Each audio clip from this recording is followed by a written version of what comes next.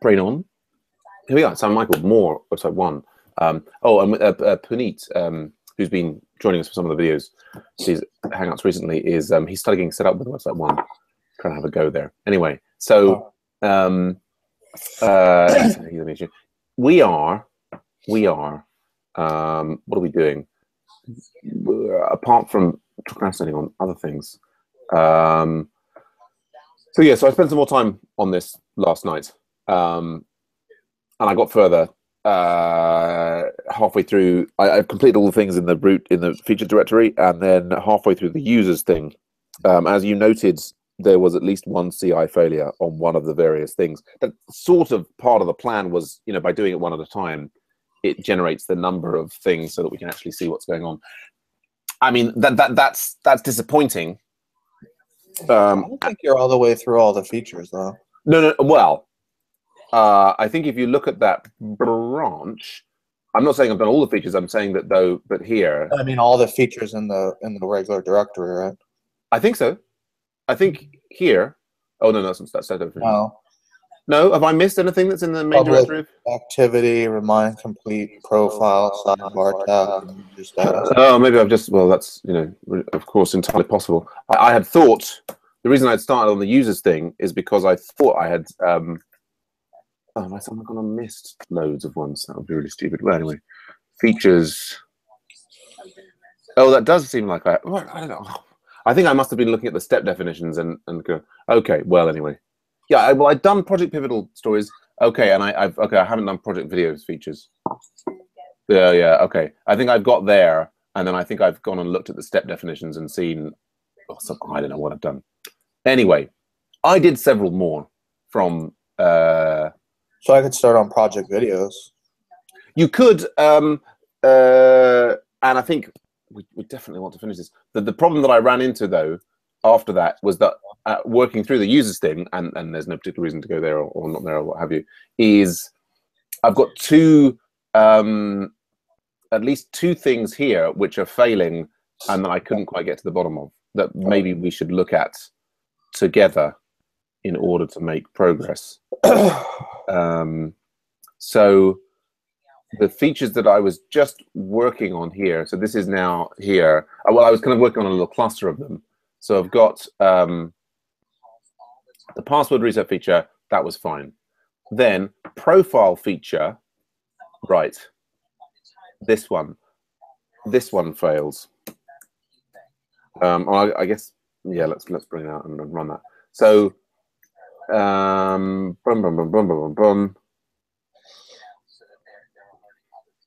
So this is profile feature 24. And this, it's looking for the presence of the word Sweden.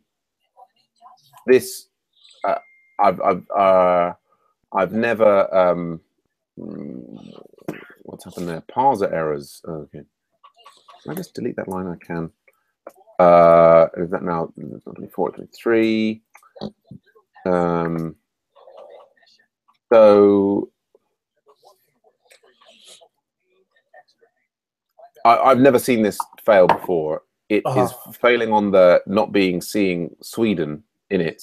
I mean, this is like its user profile pages. Yeah, so here we go. So it doesn't find the text Sweden there. Now, we seem to have, I think in our helpers, the only place, I mean, I've searched the whole code base. The only place that we have mentioning Sweden is here in this create visitor.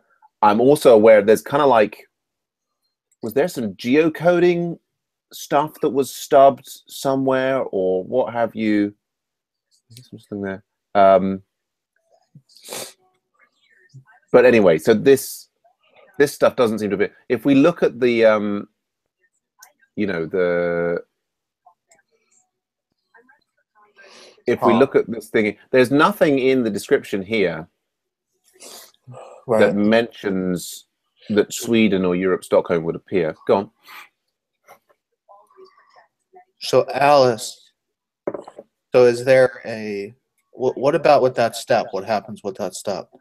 Which one? Exist. Something should exist. Yeah, Oh, you click mean, on, this one? go to that step where that's Yeah, being. yeah, yeah. So it's factory girl. Okay, so that implies probably that Okay, you don't have the right factory girl okay. Yeah. support or whatever. Did we have? Is there factory girl? No, I want to be in features. I know. I mean, it's usually in spec, but that wouldn't probably be. Which we didn't touch, but It would be users, right? so we've got factories and we've got users, Interesting. and none of that. Mm.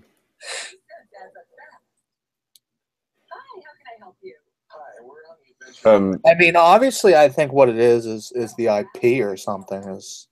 Isn't it like it lists this country by IP? Is that how it actually works? Maybe. Yeah, I don't know. Do you want to mute your television? It's on in the background. Yeah, sorry. That's right. So we're creating Alice Jones. I mean, I guess we could have a look at, in fact, the user profile page. Actually, I think the way that it actually works, yeah, is that it looks at the IP of the login or whatever, and then geocodes that. Right. I mean, I was doing some search for the terms geo throughout the code base and couldn't find. I mean, I was thinking that maybe there was something in the Cucumber features that we had environment variables that we had moved. I mean, what contributions, project involvement, skills, and technologies? I mean, because we were looking at the actual, we could be looking at the actual site, couldn't we? And we look at, for example, there. Right, it's this thing here. Now, where does that? Where does that appear? Well, that appearing in a different window. But so this is, it's a user summary thing. So the show page. Do I have something mentioned of a summary in here? Finding path. There's a summary right there. There's a partial summary html.erb. Oh, did I? Right below profile, in profile. You know, in the file editor view. So I'm in the summary up. Go up to the left. You're totally in the wrong pane. Okay. Go to where the files are listed. Okay, yeah, this summary thing here, right. Okay, so presenter.country, so if presenter.country name, and then latitude and longitude, and so on. So what is the presenter? The presenter then, yeah, well, that's a good question. So what's the summary is then presumably pulled in the show. Obviously, we have a presenter for a user. Presenter. So user, it's present. I'm not sure what that is. Present user. It's a way of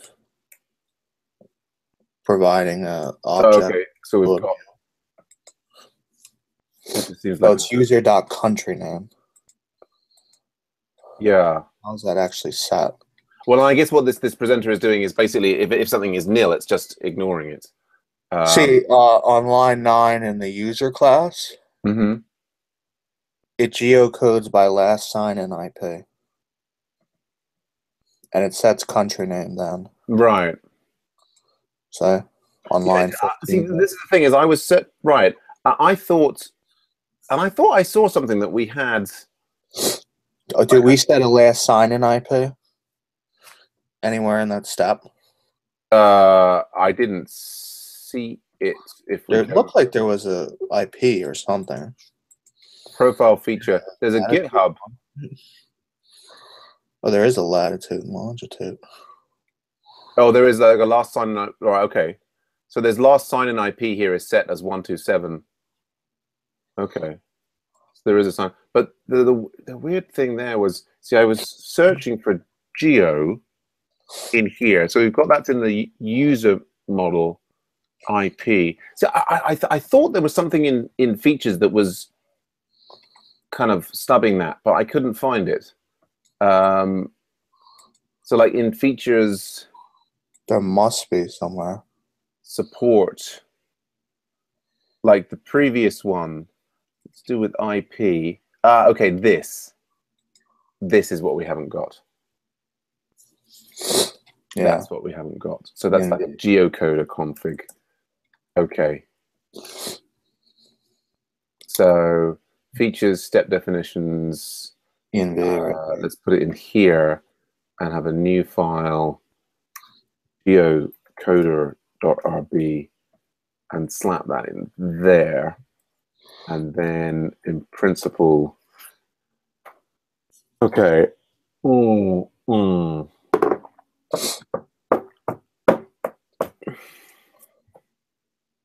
Okay, excellent. That was fun. Yeah. You want to slap a VCR tag on there? I don't think it'll matter. I think I have one at the top. Yeah. Okay. Yeah. Yes. Now that's interesting. That the I guess the was the hey Puneet. The interesting thing is that we have the VCR on there, and the VCR is not wrapping whatever the geocoder does. Do you know what I mean? And I guess that's because the geocoder doesn't actually it doesn't actually make a call, right? Probably. Well, I would have thought that but if we've just stubbed this and it's pulling data out of there, then in the absence of this stub, it must have hit something. Should have hit something, right? Right, but maybe it's doing it not at the HTTP level, and maybe the VCR is only hitting the HTTP. I don't know. No. Well, that's just. I think that's just interesting to note, because that implies a potential. Anyway, so that the other thing that was then failing was so there's Sweden, and then there was this thing. Okay, this is about Alice's. This is privacy of profile pages. Okay, yeah, which fails with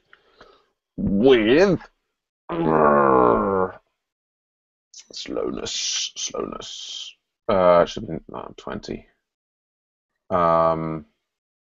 We can look at the error. And there's not that many. Profile feature. Close others. We don't have a profile feature in here. Profile privacy feature on line 20. So we've got Alice's profile page, which is the display profile is false, and it's like, and I visit Alice's profile page, then I should not see Alice Jones. Yeah. So we get this failed, and basically we're getting an active record error, right? That it's like. I mean, this just seems sort of odd, because it's like, yeah, right. Sensibly, let's move out of the way. Sensibly. I missed what was going on. Yeah, so we've got this one test that has, I guess, this one test is checking the situation where enable custom errors. Didn't we delete that? I don't think. Well, let's have a look. I think we deleted that hook.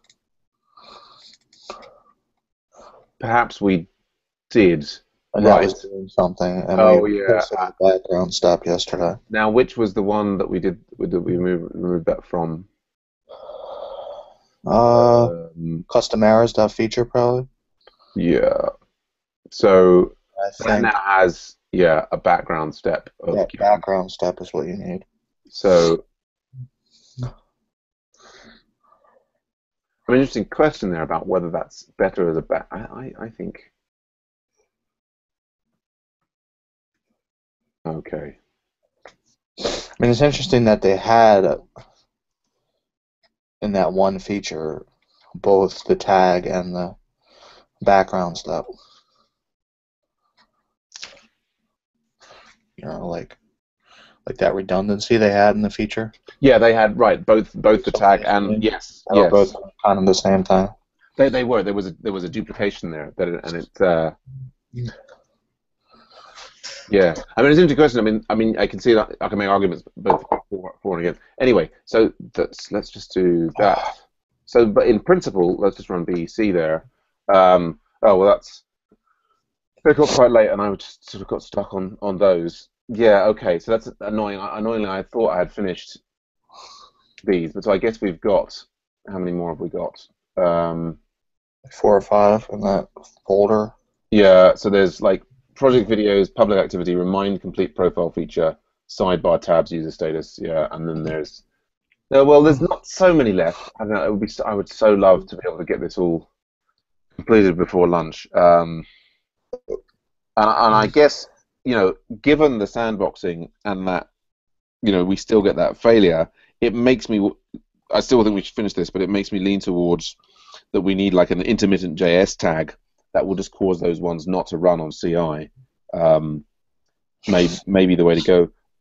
Or I mean, Free Ranger is actually talking in some detail about some of these ones that were failing, and about how he thinks there's something about the way in which it selects a checkbox or a radio button that is kind of weird. And Well, I think it's more it seems more stable than it was. Okay, yeah, that's yeah. I don't know whether that's just random variation and revert to the mean or whatever, regress to the mean. But yeah. I mean, I think we have we have upgraded the gems. With the sandboxing should reduce the level of variation. Because I'm not really seeing like an intermittent failure yet. Oh, you haven't encountered one locally yet? No, I've encountered one, and we've had one on CI. Yeah, well, I think it's good. It seemed like it was failing like a lot more frequently is what its impression that I have. Yeah. And this is the annoying thing with this sort of setup. I mean, there might be multiple things going on, like Free Ranger said. There might be something weird about the way that we're testing certain features. I think there's definitely weird things going on, and I guess my argument to him has been to say, well, let's when it really isn't making sense, let's lock down all the stuff. So this is like adds back in passwords, reset profile. I think we sandbox everything like this and just get through this. Yeah. Privacy features. Git push origin 806. This is clean room approach. Puneet, did the .n thing fix your charge activity failure? No, I didn't test it actually. I tested it in the evening today. No worries. Okay, so Michael, you could pull that out, and I guess then either carry on through the users directory, or you could go to the project videos feature whatever you fancy, I guess. How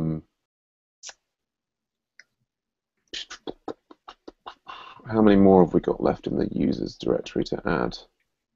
Yeah, the users we've got. Am I not doing these in order? Oh no, I guess I'm halfway through. Having done profile privacy, there's like 3, 4, 5, 6. There's 7 left in the users directory. I guess I'll keep working on those. Okay, so it's the sign-in feature is the next one. Profile privacy. I've done. I think that's done. I just did password reset profile and profile privacy all together. So you should have those 3. Sign-in feature is the next one. Sign-in feature is the next one, yeah. Which pleasingly doesn't have any JavaScript tags in it. I'm just running the cukes right now. Cool. That's sensible. I mean, at least for me locally, it's a lot more stable than it was. Yes. I mean, it potentially a big improvement. And I think it's in some ways, yeah. It's like if it goes from like failing, 30% of the time on developers' machines to like 3% of the time on developers' machines, then that makes life a lot easier for the developers, doesn't it? Yeah. Just looking to see how many JavaScript things we've got in the remaining. So we had to burn several days on it. Yes, it's yeah. Although, I mean, at the same time, it is giving us a good overview of what different features What are to do. there, and the code base, and so on. I mean, I almost wonder for speed, could we be working on this in parallel? Like, could I be doing? Potentially. I guess it's always a risk, isn't it? It's a risk if something blows up. Yeah, and we get a conflict and a probably. I think let's stay focused on your thing. So you're gonna add in I'm going to add this once this sign in finishes. thing. Yeah, and I think we've already got the user steps in there. So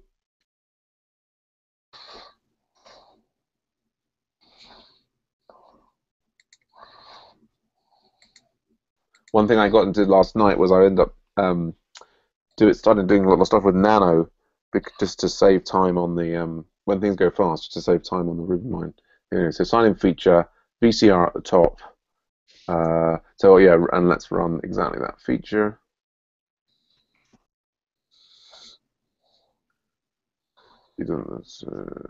Sign.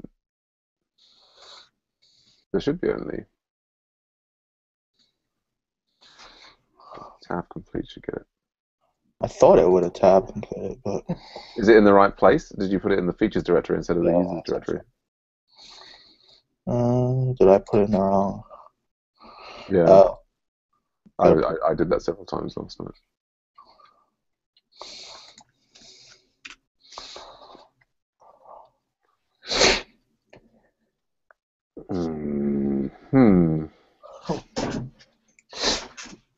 So that passed. Oh, that's great. Yeah, and git status, have we got anything? No. And I did put VCR at the top. Yeah, great. Well, then that's done. And well, I mean, what I would say there is run the whole thing and grab the next one. I mean, that's what I started. Once it starts to go smoothly, like I mean, do three. Do the sign outs. Do like a few and. Boom, boom, boom, boom.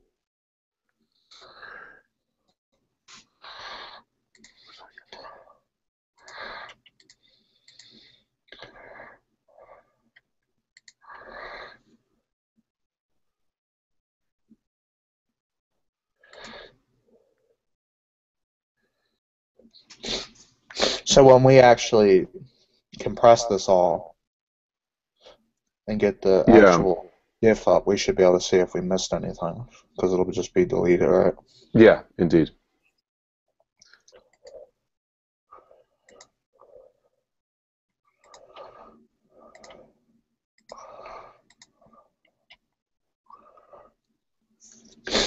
So you're waiting for the BC to finish? You add that VCR at the top there.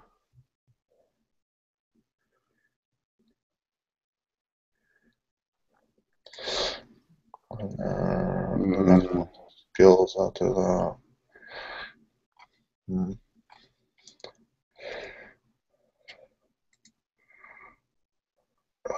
It takes a little while for the whole suite to run. Well, you could even start pulling. Well, yeah, you could start pulling in the next. I'm just looking at it right now, but yeah. Yeah.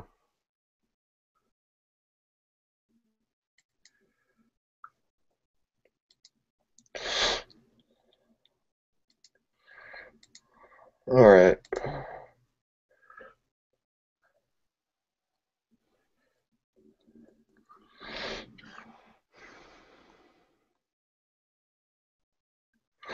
Get status there. Did you get status there? Just yeah. Yes. Okay. And then we do sign out. Oh, we not run that individually yet, right?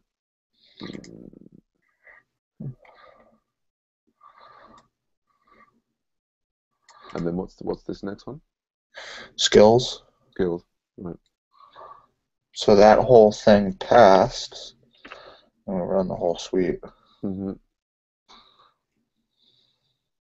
I guess ideally you do get status before the whole suite runs, but it's not to worry.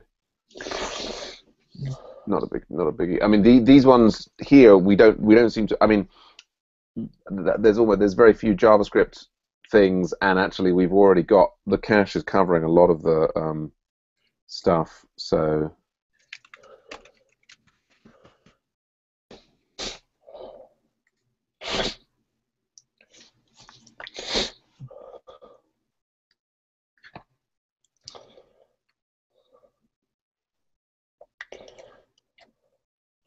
Do we ever get to the bottom of this require? You said it was. It was. I kind of tracked it down to a particular. Oh, I think it's Discus. That was the Discuss, or the Discus plugin is using require.js. So it's sort of slightly out of our control. Which apparently isn't being moved for some reason. Well, the Discus, I think it's working in some parts of the site, but I don't think anybody's posted anything to it for a while. I mean, the main way I encounter the Discus thing is whenever I create a new client meeting page for the beta saucers, is when I edit it, I get a thing saying, "Oh, Discus comments couldn't be loaded," and it's all stuck. But there's other places where, as far as I can tell, it seems to be working. So, like basically the place document where it's not working, and then I mean, I filed a bug report some time back. I mean, I can see, for example, on the project workflow documents page in website 1 projects, there's like, it's got this is the Discus plugin here, and then you can see, I mean, basically from that there are Discus, but basically there were people using it as recently as a year ago, but I think Slack has kind of killed it, to be honest, really. Anyway. All right. Well. How's your Git status there? Good. Yeah. Okay. So, did you run the skills feature yet? No, I haven't run it. No, yeah.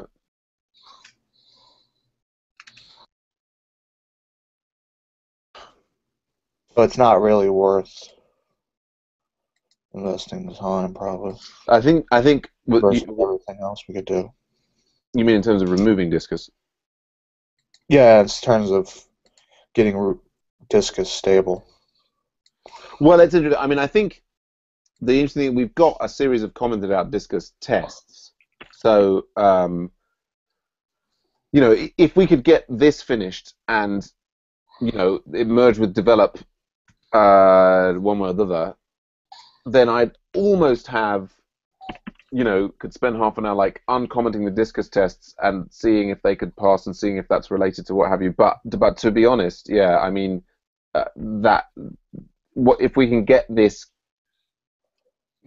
basically sandboxing and cleaning of the environment variables done, I think we've got to switch back quickly to the edX UI flow and get the filtering and all that. I think filtering and particularly we need to. There's the time zone bug thing, and just sort of make sure that we've. Well, that starts the end of May, so we still have like a month. Yeah, although but in principle, so the AV1-2 course is starting, and then the students in the AV1-2 course need to be practicing on that flow needs to be there and kind of working for them to use. And we've got a little bit of space. It's just it's all doable, but basically I don't want to spend side time on nice to have. Oh yeah, it'd be nice if this thing's working, or it was removed completely, or what have you. Yeah, I don't want to burn time on nice to have when there's like things that should be central. I don't know. It's so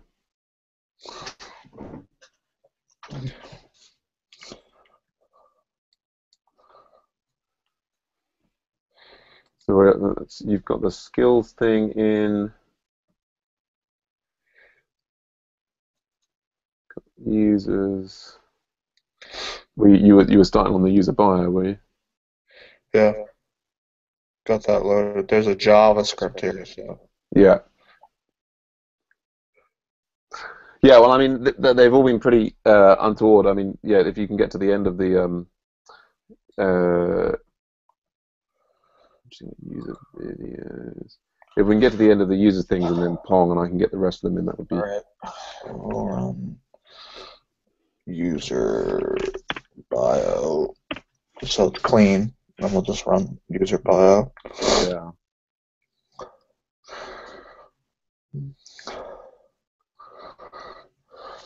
Yes, of course. And what we are doing here is by running these the BECs each time. It certainly you in the past. It certainly felt like you were getting more failures locally for yourself. Yes. Yeah. So user bio and then user list.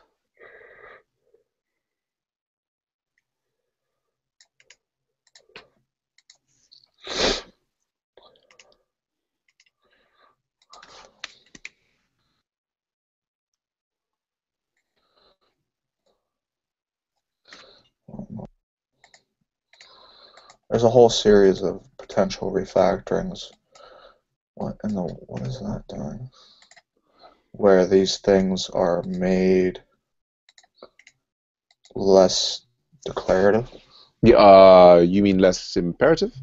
Yeah, less imperative and more declarative. more Yes, like the domain language or whatever. absolutely.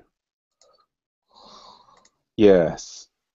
I was talking to Piotr about that this morning. Yes, it's an interesting. I mean, I had quite a lot of fun at one point refactoring Cucumber in local support. It's.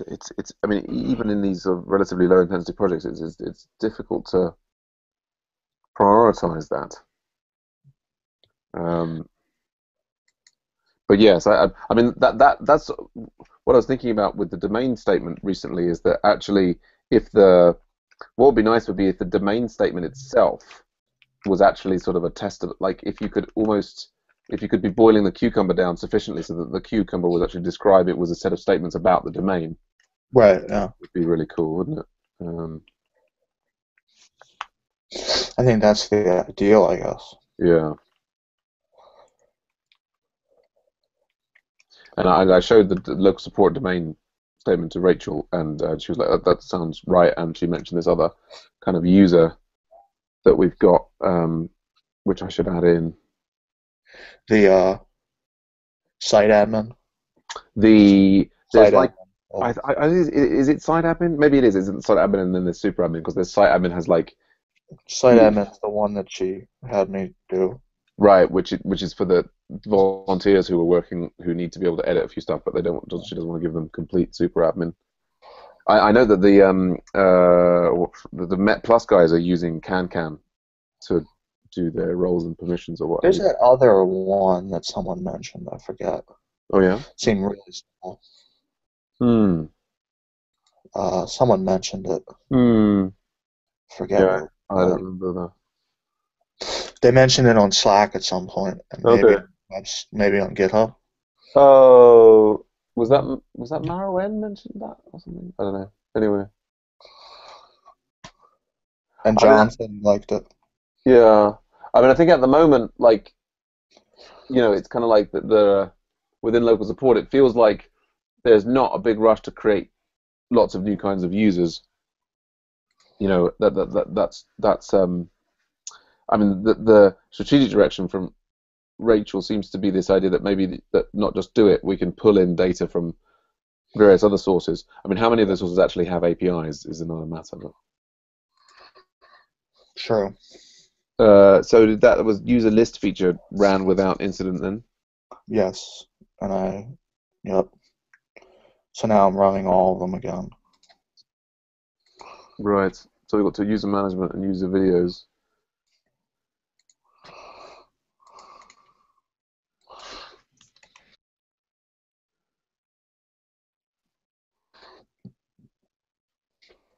Okay. I'll be back in a sec. Give me 2 minutes. Sorry.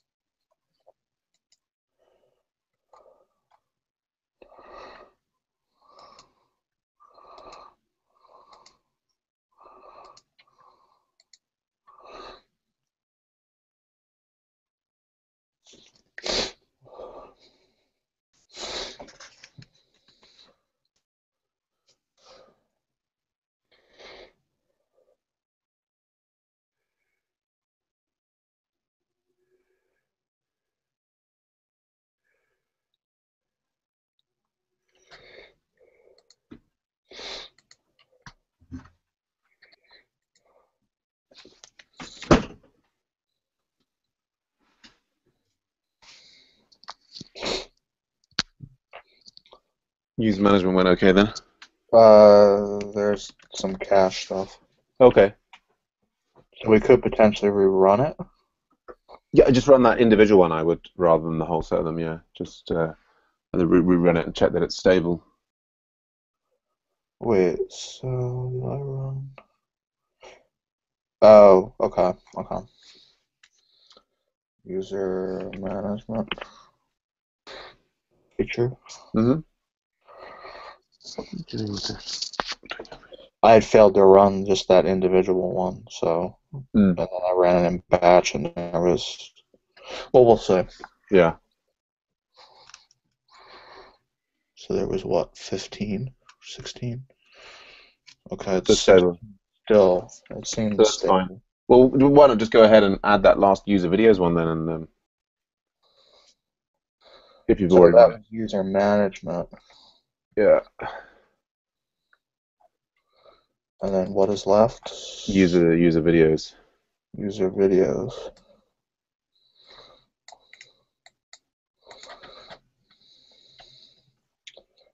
User video.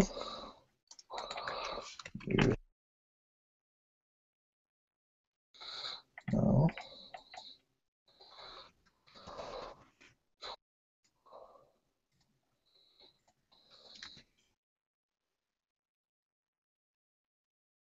$17. Yeah, and so that's there because you've added the additional file. Yep.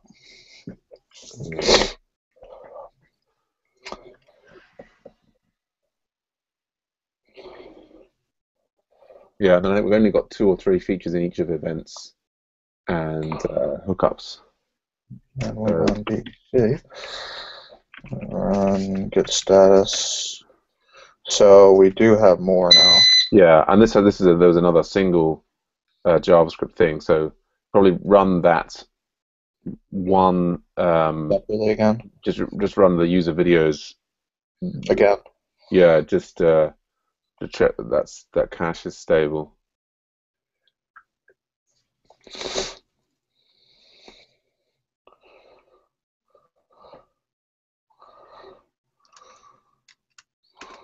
Yeah, 24. Okay. Right. Well, okay. Yeah, that's it. So that's you could run. I could just run them all just to. You could. And then after that passes and this cache is the same, I'll commit. Yeah, and I guess I'll get ready to work on what's the next one that works. So there we go. So I got project pivotal stories feature, but I didn't get. What is it? Project videos feature. We've got a build. Now having a look here on the CI, what's the Okay. We've also got like this, the CI's failing from like gem network timeouts, which is annoying because it maybe obscures some stuff that goes on, but who knows anyway. Sometimes that happens with CI with bundling. Yeah, it's downloading everything every time, isn't it? But you can just restart it, right? Yeah, no, that's what I've done.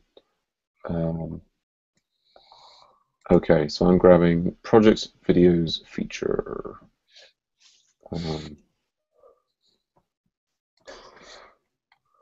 Yeah, and so what I've got in thing is doing like nano features. And this is project videos dot feature. Slap that in there.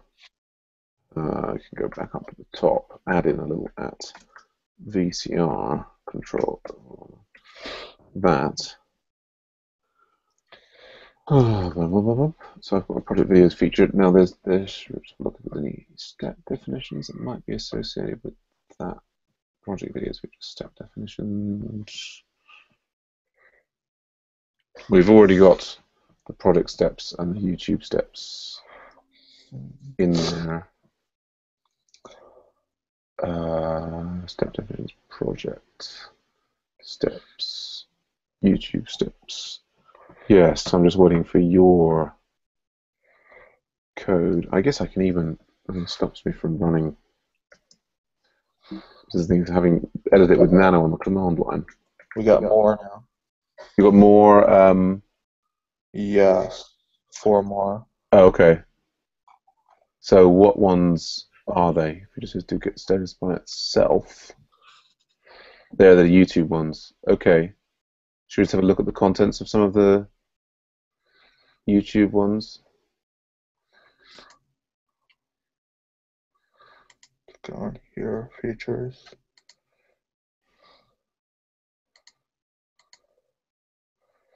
Quest cache, right? Yeah.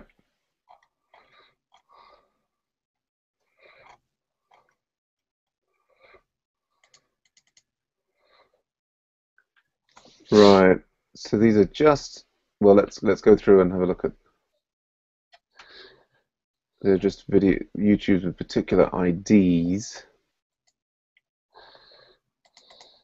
Some things versions on them.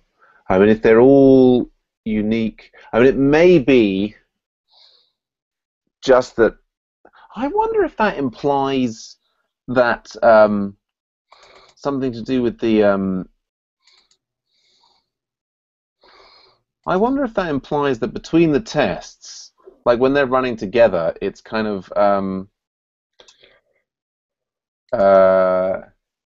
I mean, I would say for you, kick off a BEC again and see if you get even more, or if it's now stable.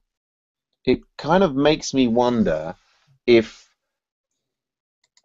that sort of feels like it's like, I don't know, they're not sequential. We've got like this, it's from 12 and like 159. 12, 11, I mean, it sort of feels like the BC we're running the things together, and it's maybe ending up with slightly different IDs. Do you know what I mean? Like you can imagine, like, just in a simpler situation, that you had two tests, and if they were both relying on the same database, and the database wasn't being cleared properly, you'd end up, when you ran them in batch, with one of them doing requests with slightly higher IDs or something. I don't know. Yeah. Makes sense. I don't know. Yeah. I mean, usually the database cleaner works pretty well, I think. Yeah. Well, I mean, I wonder here in this context if there's something more complex going on, in that we've got this. I think these two, the ones that you just added, well, given I have some videos on Project Hello World, user management.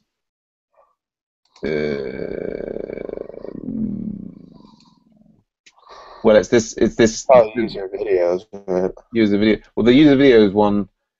Yeah. So the step definition here is, it's like, given I have some videos on Project Hello World. So have a look at what that does on line 41. No, sorry, line 40. The project blank has 3 videos of user may. So there's a step. So that's going to a different. The project has So that's it's the step below, isn't it? See, it's got factory girl there, and it's like creating. See, I mean, I wonder if we're creating things with factory girl in Cucumber, right? Is it being cleaned at all in batch runs? Because sure. Well, the thing is though is that we've got the factory girl. We've got no factory girl configuration for Cucumber, and all the factory girl that we're sort of. I assume that it's accessing. I mean, how does it even? How does the Cucumber environment know to access factory girl? So I think is an interesting question. 28. It's like 28. It's stable now. Yeah, I had a feeling it might be. Do you want to check it and pass it over to me? We do have database cleaner set up in our environment variable on a transaction.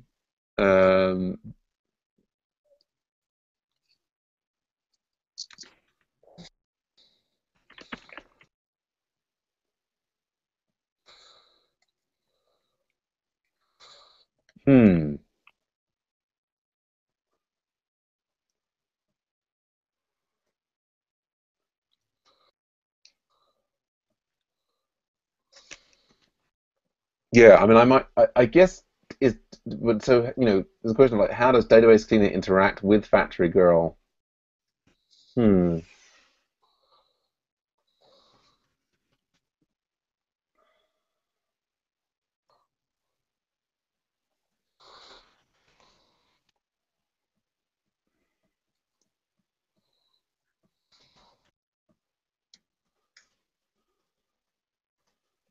I mean, it feels like there must be some kind of.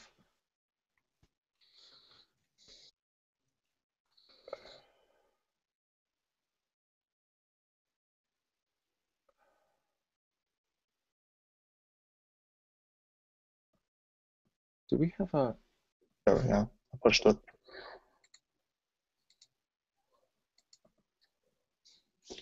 Right, thanks. Yeah, and we have. I'm just reading here about apparently there's factory girl step definitions for Cucumber, which is this from a long time ago. That's from 2009. So it's a bit out of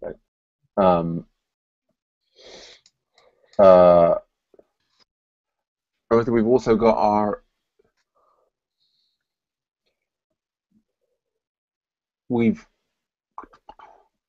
We've got also interesting options here in cucumber.yaml, which I haven't particularly seen before. I wonder if we've got anything else mentioning about.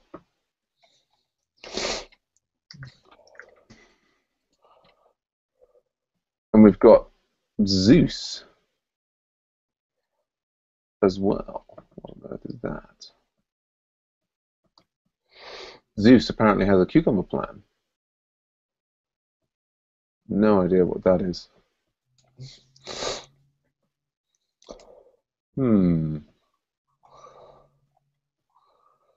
Oh. Yeah.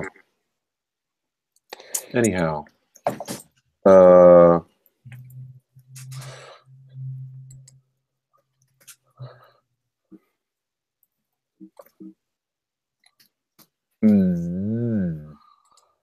Okay, so I've got your stuff. All right, I'm going to get a drink. Okay. Sure. I'll put this on.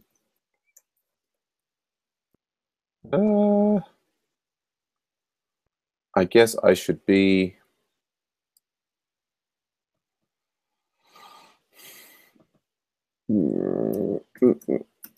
Let's run a BC first before we run.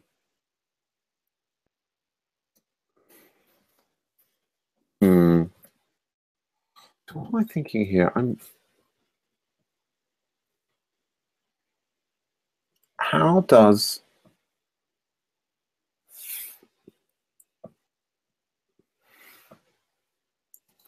what I'm thinking is how does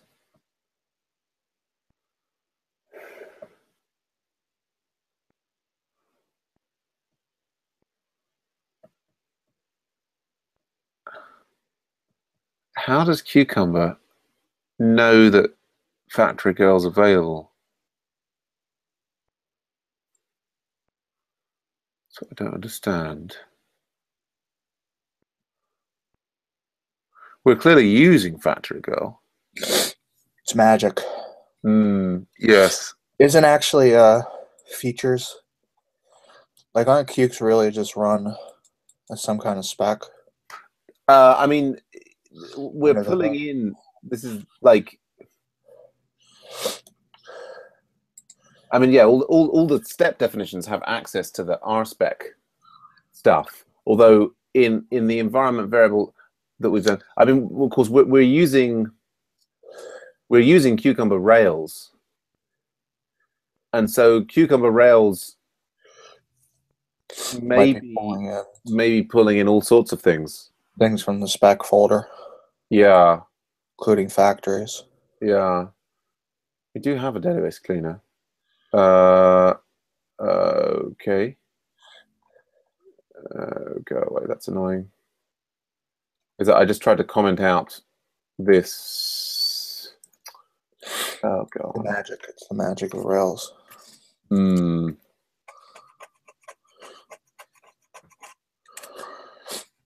was just trying to run the complete set of cukes on everything that you had put up before I got into dealing with project videos.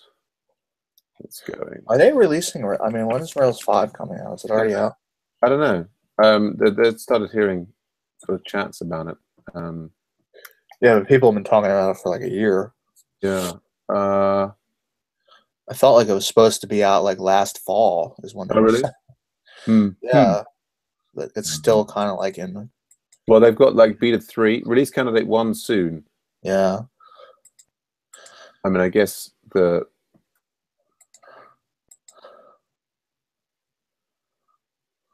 I guess. I mean, whatever. It'll come. It'll come when it comes. Yeah.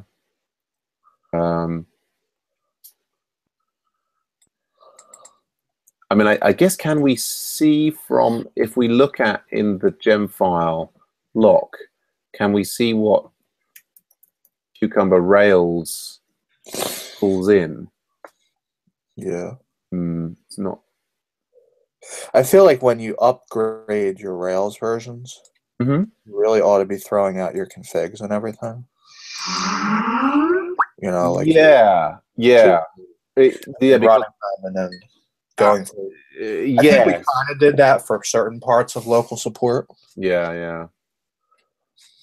Yes, I mean, you know, there's a bigger scale thing of what we've done here, which is that, you know, one could take like when Rails 5 came out, for example, one could generate a new Rails 5 app and then gradually add in individual features driven from the BDD point of view would be a and then that would potentially make it easier to like leave stuff out that you did not want to include. Well, didn't you say you wanted to just totally ditch Rails and local support last year? Well, you mean switch to a different framework? Yeah. Yeah, I mean, I was kind of interested to try, you know, let's do a mean stack. There wasn't a lot of appetite for it. And I guess now I'm kind of, you know, so invested in the Ruby. I mean, it would be nice to be doing some. I guess I'm more interested in JavaScript front ends than I am in JavaScript on the back end, to be honest. Okay, so no, that seems to be stable from a cache point of view. That's where everything on. Where all the love is today. Where the what is where? Sorry. I said that's where all the love is today on the JavaScript front ends. You know. Yeah. But I just had I mean, I don't know. I feel like you can burn a lot of time with that. Like, especially if you're not. Especially in what, sorry? I said you can burn a lot of Heard that time with JavaScript front ends because it's so changing so quickly. Oh, well, right. Yeah, you can. Like if you're not like I don't know if you're not like in the valley or whatever, and you're Right, not like you Mm, can't just like message somebody that's like yeah. be like what's going on with this. Yes. Oh no, there's definitely a lot of churn going on there. I mean, I think that's part of me, almost the attraction of the Ruby and Rails thing is it's kind of moving slightly less quickly, perhaps, and that's actually a positive aspect. So I've got Yeah, I mean Rails is more mature. Yeah. It kind of knows what it's going to do and does it well. Yeah, I mean, yeah, one gets the sense with the JavaScript that there's I mean, just like the node libraries. I mean, there's just like it's crazy, and the node world's kind of crazy. Right? Yeah, I mean, I think that, I mean, that's why I sort of come back to it saying that Ruby. I mean, although there's lots of messy Ruby code, there's at least I think lower down in the Ruby stack within Ruby there is a commitment to readable code, whereas JavaScript's kind of like, organized by this consortium of people, which I'm like kind of like, anyhow. So we seem to have here. This is. I guess I'll run BC. So this is Project Videos feature. It's introduced more of these hitting YouTube and asking them for similar thing. Like here, it's looking for a YouTube video ID 51, and I guess this is like this factory girl. But I think if we adopt some kind of JavaScript front end, some of those are more stable. Yeah. Well, I was feeling really positive about Angular until all this Angular 2 stuff has kind of come through, which has sort of put it back up into the air. I have positive things about Ember. I mean, I guess it's yeah. People say Ember is like the Rails world for JavaScript front ends. Big. It's trying to do a lot of things. I mean, the interesting thing for like the stuff that we're working on, let's say at the moment for the the edX UI onboarding. I mean, the interesting question is like, what problem does the JavaScript front end solve for us that we don't, we can't solve by other means?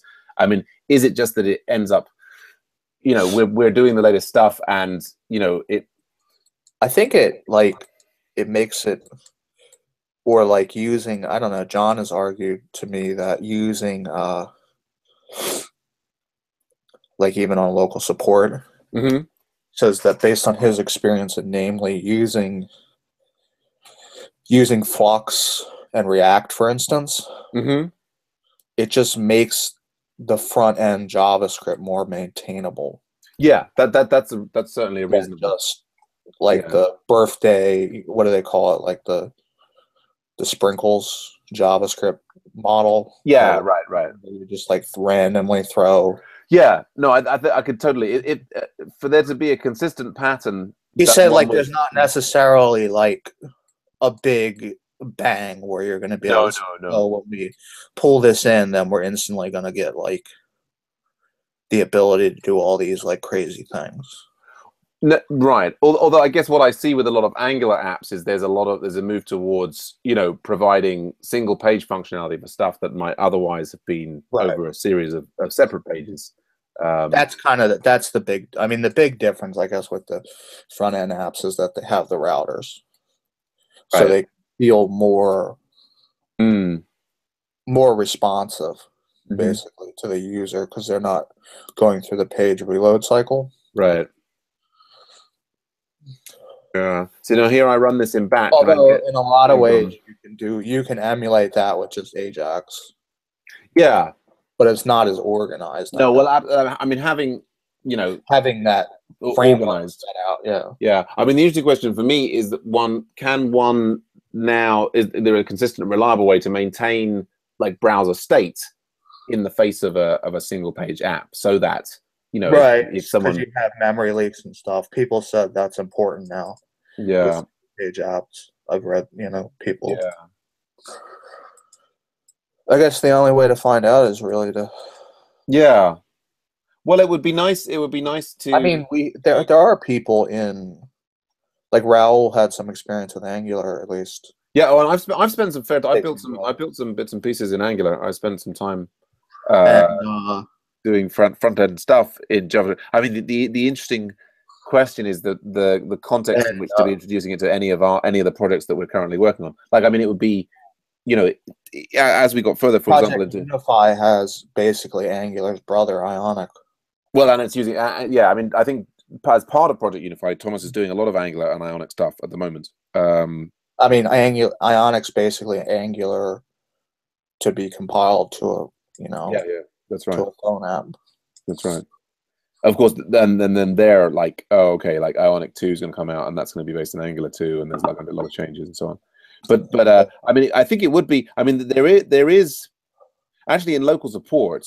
I would say that the admin front end could be in something. Yeah. Is the place where there are some serious UI shortcomings there. John and I discussed that we could potentially put.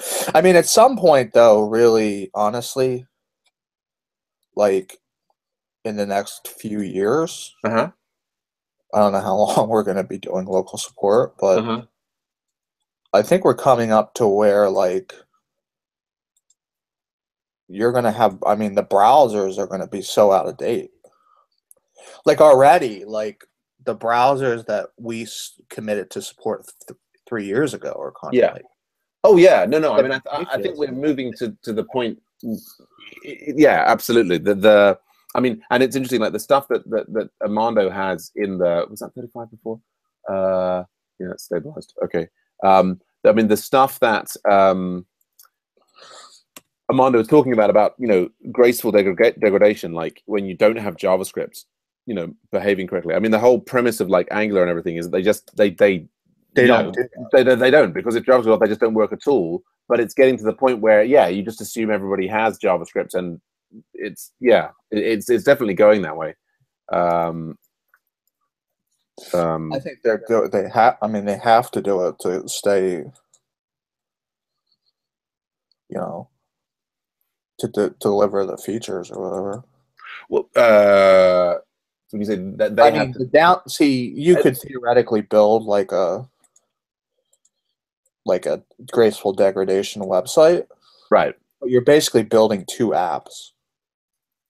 To a degree. Well, what I think more the case though is that the older browsers that didn't support JavaScript, they're just not being used anymore. They're not being used anymore. And I mean, basically, the machines that they were on are kind of dying, and so the machines, even if there are some like diehards hanging on to the older browsers, once the machine dies, they're not going to pull that software over and like be using IE6 on the thing. They're going to end up getting a new computer and so on. So it's kind of, it ends up being that just it is JavaScript, and so yeah. Well, this one was not a big deal. I should just pull in the next one, which is, so we had projects. We have project videos. We've got projects feature in there. That's where I was getting confused, because we've done some of the other ones. So projects so after that, we've got public activity feature. What's interesting, at least in the U.S., the government, like our federal government, somebody who works in the federal government, he was saying that they were they had heard about the boot camps or whatever. Oh yeah. And they said, oh, maybe we'll hire people from boot camps or whatever into the government. And the guy that I know is kind of in charge of like researching that idea or whatever for this one department or whatever. Okay. And he said the thing that they didn't like was that they're all Ruby. And like the federal government in the United States has they have this bias against Ruby. And they like Python, which I find hilarious, because Python and Ruby are kind of like the same. It's like, which flavor of vanilla do you like? Right. Sure. You know what I mean? Like yeah. Indeed. Yes, it's interesting. I mean, of course, edX is all on Python. But I mean, when I write, like I sometimes write stuff in Python for different things, and it feels like, oh, it's pretty like Ruby. You know what I mean? Yes, it's pretty damn. It's in the same. bunch of things. So we've got some step definitions here. They all look like the kind of, given I am on the activity feed. Oh,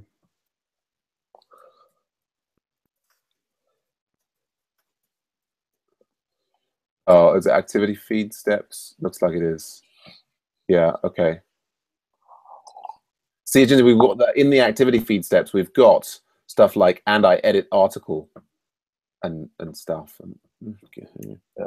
So this is activity feed steps? Is that what it is? Activity feed steps. Step definitions, new file, activity feed steps .rb. Okay. Guess what I could be doing to try and cut down on the YouTube things is those YouTube things we were having. We could be putting like, I could be trying to add that, some of that syntax into the, well, I guess let's not play with it right now. Okay, so that works. It's okay, let's run BC. Yeah, I mean, hypothetically, I don't know, I'm suspicious of what,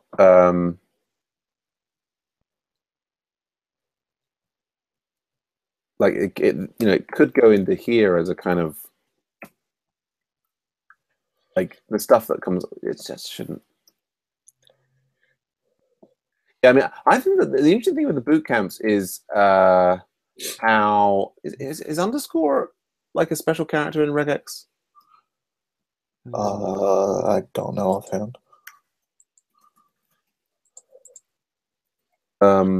Underscore is a JavaScript library, the name of it. But special characters -i. No, it looks like it's not, but it's not according to this thing I found online. Yeah, I mean, I think the boot camps are an interesting phenomenon, particularly because I have a friend who did like a kind of a database boot camp like 10, 12 years ago and did like a 12-week course and got, so I think the boot camps are not new per se, but there's something, obviously there's been a big, growth in them. And there's something about like really just sitting down hardcore and just working on coding for 12 weeks, which is something that like sometimes people get when they do computer science degrees. But sometimes they don't. Do you know what I mean? yeah. Like it's like there's like this breakthrough point when you really actually spent enough time coding with something, and of course that still doesn't make you like magically an awesome coder, but it's kind of like catching the bug, as it were, in really kind of starting to enjoy coding. And I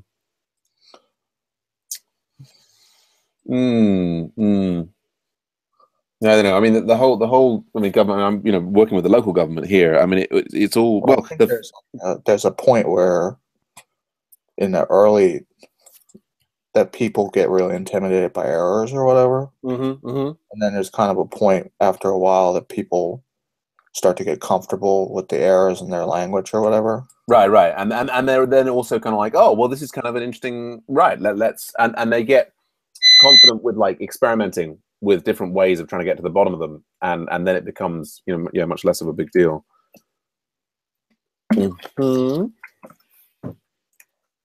So you said in your country there's something with the government. Oh well, I mean, we're doing stuff with the local government here as part of local support thing, and they've asked like if we could we do a hack day? Which I heard about that. Yeah, which is kind of and so I don't know. I mean, just government and large organizations all seem to be about moving really slowly and just like I don't know. Anyway, I'm just going to try and throw in here. We've got remind. What we got here? We got remind complete profile feature. Nano features remind complete profile dot feature.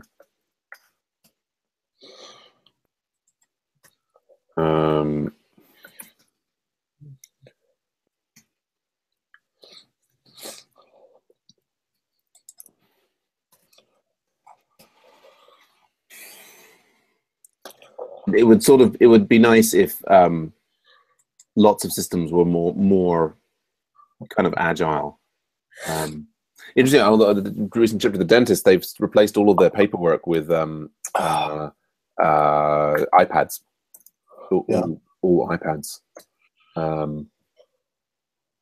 Which interestingly, so that the people on the desk were like, "Oh, it's great," and the dentist was like, "Oh God, it's awful." It's like interesting lopsided stakeholder. A lot of, I don't know. A lot of businesses want to just buy something. Yeah. You know what I mean? Yeah. Well, I think it does feel like we're going. There's a. I mean, we're going through something that's a bit like the changes that took place with the printing press, where suddenly people could have printed documents that much more easily. Like, and of course, at the beginning, I'm sure there was problems where the printing press was like, oh, let's use this, and there was like loads of printed out, and it's like this doesn't make any sense from what we're doing or whatever. And there's this, But I mean, my friend, one of my friends was a consultant or whatever, and he said like, especially in the Midwest of the United States, so they got all these consulting jobs where they went out, right? And like this company was like, oh, our executive or whatever was wooed into buying this software, right? Whatever it was, this whiz bang software. Yeah. And it was like $2 million. Yeah. And it was going to solve everything. Right. And then like they bought it and they got it. And then like nobody knew how to use it and nobody was interested in how to use it. So it just sat there. Yeah. And didn't do anything. Yeah. And then like a year later, the executives were like, what did you do with this? And then they found out that like nobody like actually used it. Yeah, right. And then they were like, oh, well, that's problematic because we spent like all this money on it, and now I have to justify it, to my bosses and the shareholders. Yeah. So then they bring in these like consultants to like train people on how to use this software that was supposed to be a cure-all. Right. And there's a lot of companies that chronically, it sounds like live by like just bringing consultants. Yes. To like do everything for them, basically. Yes, and it sounds like a familiar story. I think it's like the UK. We have the National Health Service, and they spent like $7 billion on a new computer system that just died, and just ended up. It's just. I mean, it's insane. But and I don't know. I mean, I'm glib maybe. It feels like the whole problem is that it's about approaching it and saying like, let's push technology on these people rather than actually studying what the people actually need and then working out how technology or maybe something else but there's not necessarily, I mean, I think at the bottom of it there's not necessarily, like, the problem is that actually solving their problem in an efficient way is not necessarily the most profitable thing to do. Well, certainly not in the short term. If you can convince them to spend a lot of money on software, if you can convince them to spend a lot of money on your software, then actually solving their problem. And the funny thing is, there's so much wiggle room because if a business has got a reasonable profit margin, the time that it takes to work out when they've burned a lot of money on something is, okay. I'm now getting confused about where I think. Have I even copied a new thing I have? I've got a sidebar feature in here. All right.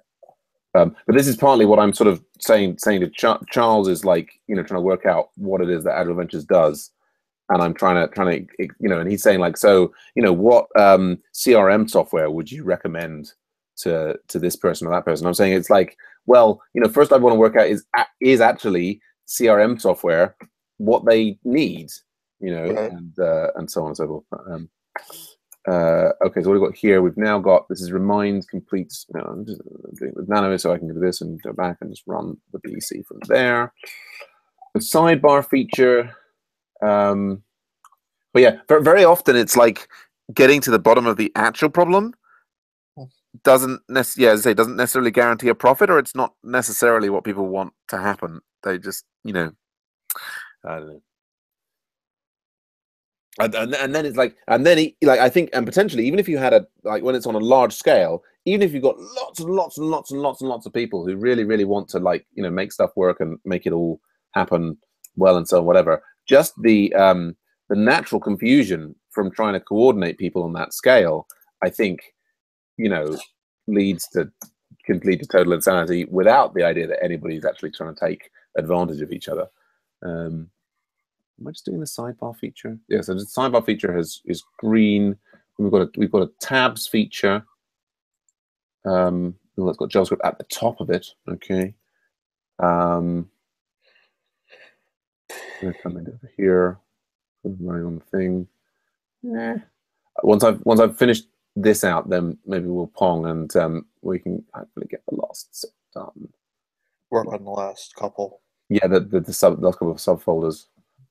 So this is tabs.feature. I wonder if I introduce that now, would it end up running like that? So there's tabs feature. Have we already got tab steps in there? We do. So there's tabs feature, and then finally it's going to be user status feature, which has got some time travel and some JavaScript, but on different steps. I don't know. I noticed that we've also got kind of guard. We've got the guard gem, which people talk about being able to. Because guard is like auto test, though, isn't it? I really don't know. Yeah. I'm just wondering if there's. I mean, I'm reflecting how much time we're spending waiting for the queues to finish there. Was there something about making the queues run faster? But anyway, I mean, Amanda just uploaded one of the book chapters to talk about guard instead of auto test. What's guard and queue? Guard cucumber automatically notes. It's just like auto test. And the last time I used auto test was on SAS book. Yeah. It didn't work well. No. And I think auto test has died. It's died a death. And then there's this Zeus. What is Zeus? I think that's supposed to speed up tests. Oh, boot any Rails app in under a second. Zeus preloads your Rails app so that normal development tasks such as console server generate take less than a. Yeah, I mean there's some. We've got the Zeus gem.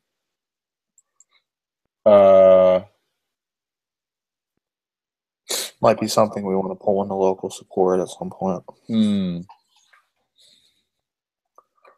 Oh, and this Spring, that's the other one that I've heard of. Is the preloaders speeding up? Yeah, they're supposed to speed up. Yeah, it feels a little bit like it's like one more thing to go wrong. Okay, so that looks stable, and so the last thing we've got here is a user status feature. Oh no, yeah, but I already added. Just added the tabs feature, so I should run that individually here. BC features, tabs feature. And then after that, we will be having a user status feature.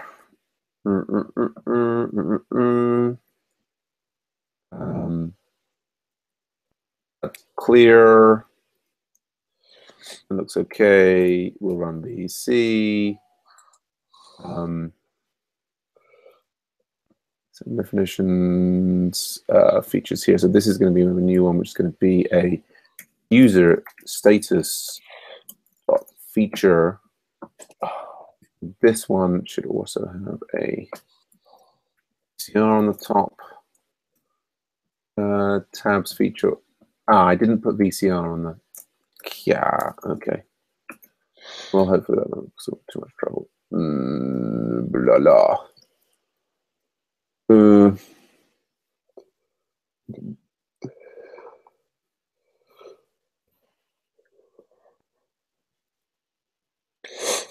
But yeah, so Puneet, I had a bit of a chat with him this morning about and saying like, well, so one, it's relatively complex project, and we're kind of not seeing it as an entry level one. And he was saying, no, I really want to work on it, and I think he's impressed me by the fact that he's kind of been doing, due diligence, as it were. He's turned up in some, beta saucers meetings, and he's been checking out all the different projects and doing, you know, what one would sensibly be doing when, you know, trying to choose about whether to do a project. So, but he's like on an Ubuntu box, and it's so not that complex, really. I guess. No, it's not in the scheme of things. I mean, I think none of our projects are that big scale, but I think that there's, you know, there's having some, depending on the person's confidence level, having somebody come in and then like they're trying to get set up and they're trying to work on an individual feature, and you could spend a day's worth of time helping them on that feature, right? And maybe you get to a reasonable solution, but it's moving very slowly, and it's I guess, yeah, the complexity of one side and another is another thing. It's more that the urgency with which we need to deliver features on website one is the so we you know, it's I think it's dangerous for the Agile Ventures community to slow down on fixes to website one for the purpose of you know, helping people practice their skills. Do you know what I mean? Yeah. Saying you need experienced people. Yeah, well, I think on website one. Yeah, I mean, that's I'm still trying to work out what is the right way to describe that. You know, like what's the right way to get that message across? Okay, so that looks able. Then we've got user status feature. Yeah, I guess that there's another term we're using. It's a priority project. So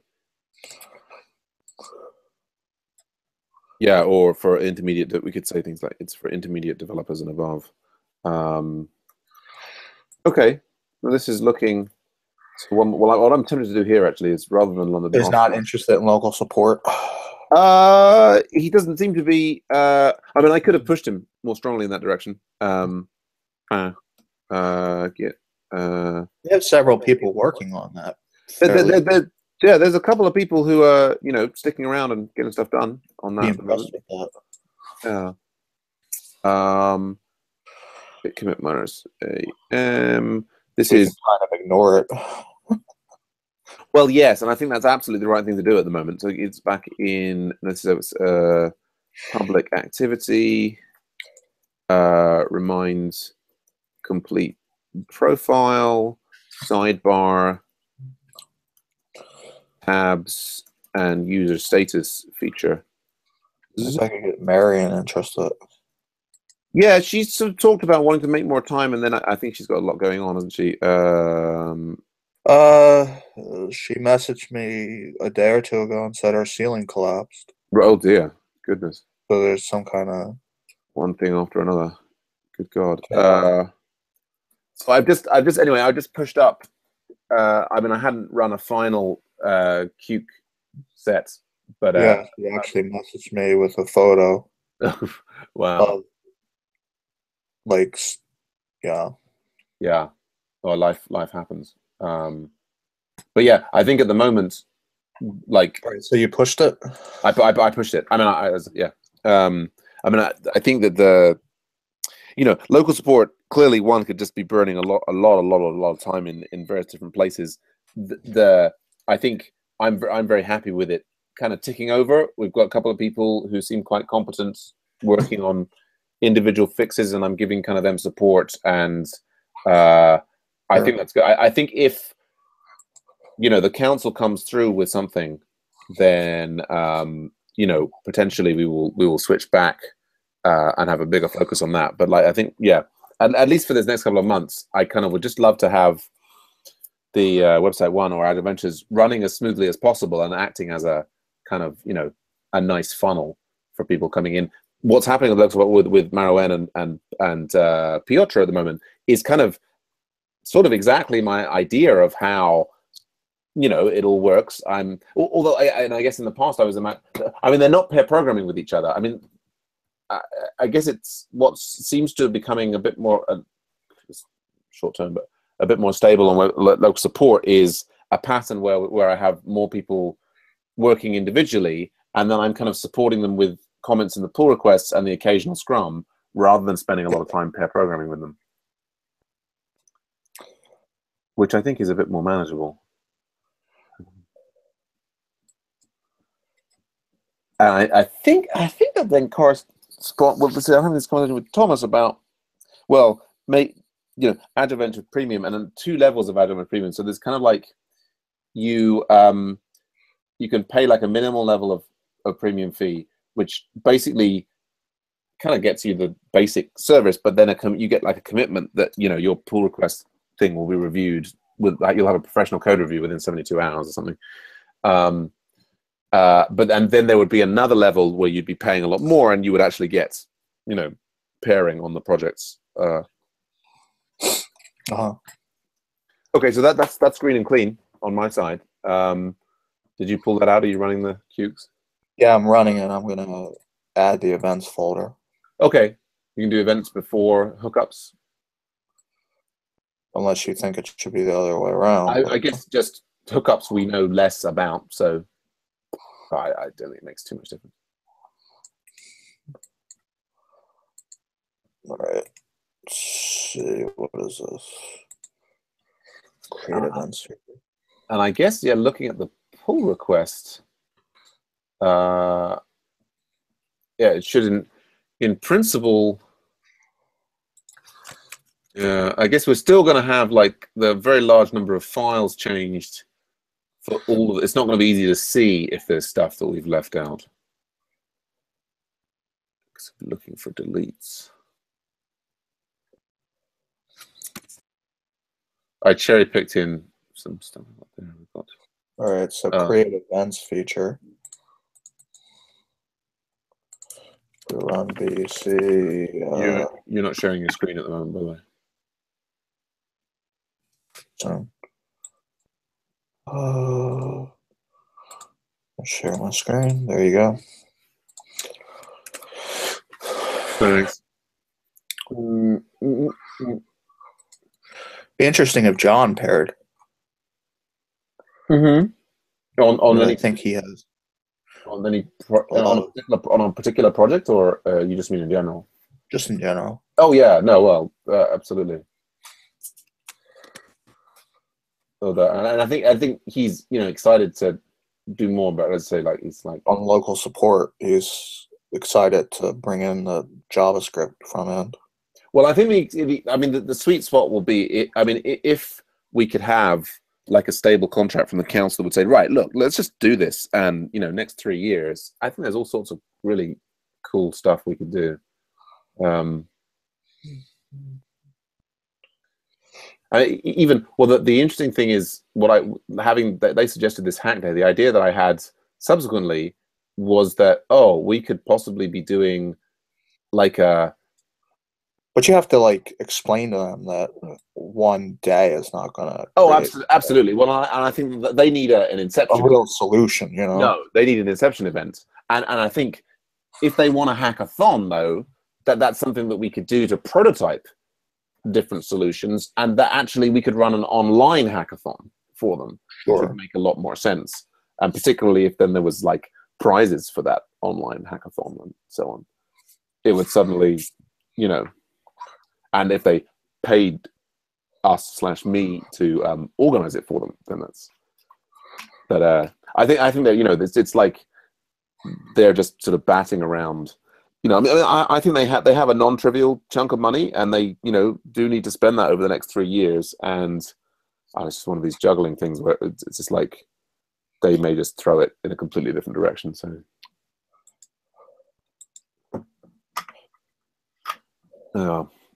So you're doing. So the events feature by itself was. Did we add VCR to that?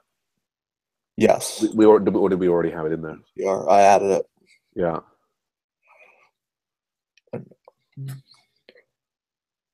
So by itself, it passed, and it was clean. So. Yeah.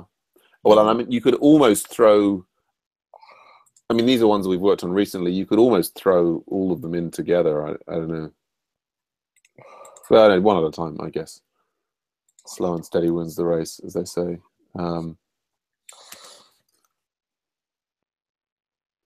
Yeah, I can see in the pull request now. It's glad, for example, the one feature that we haven't added back in is the discus feature, which is the one that's commented out.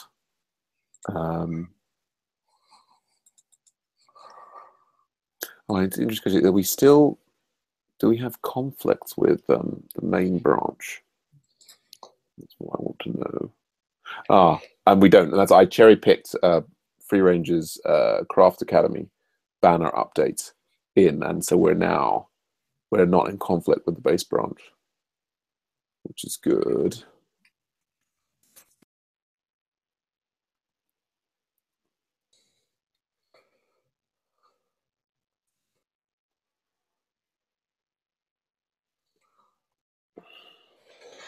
All right. What was that?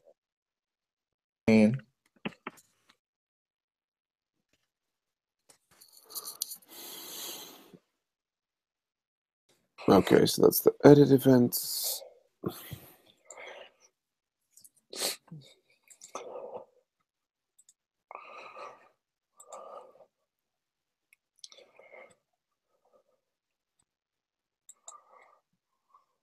So that passed and clean.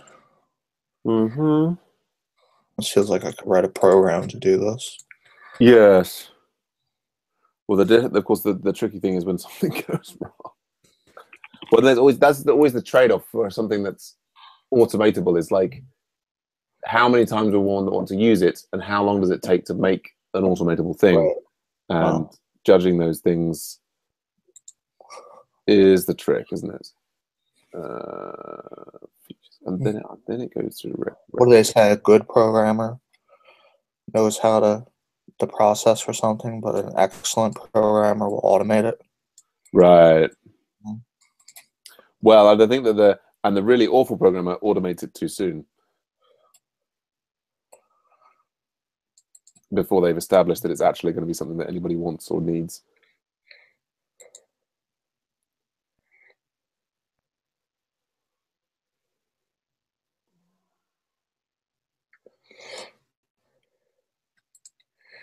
Need to adopt more tools, I think.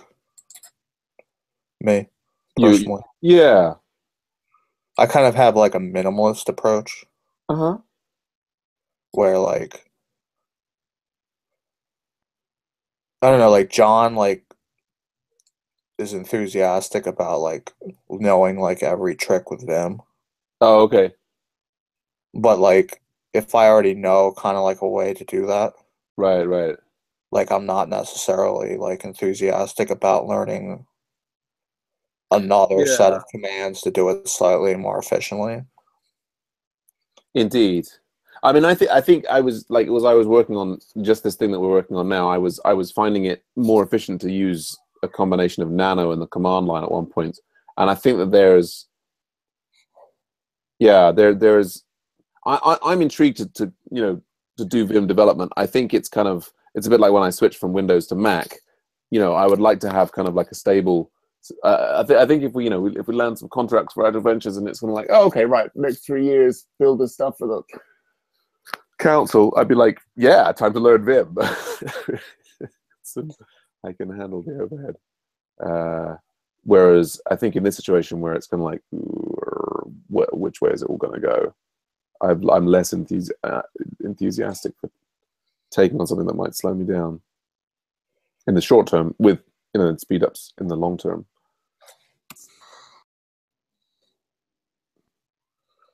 So that seemed to be clean.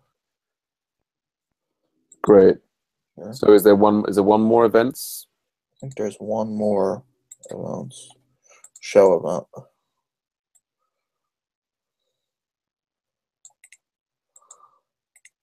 Oh, I don't know if we have that. Oh, do we have that?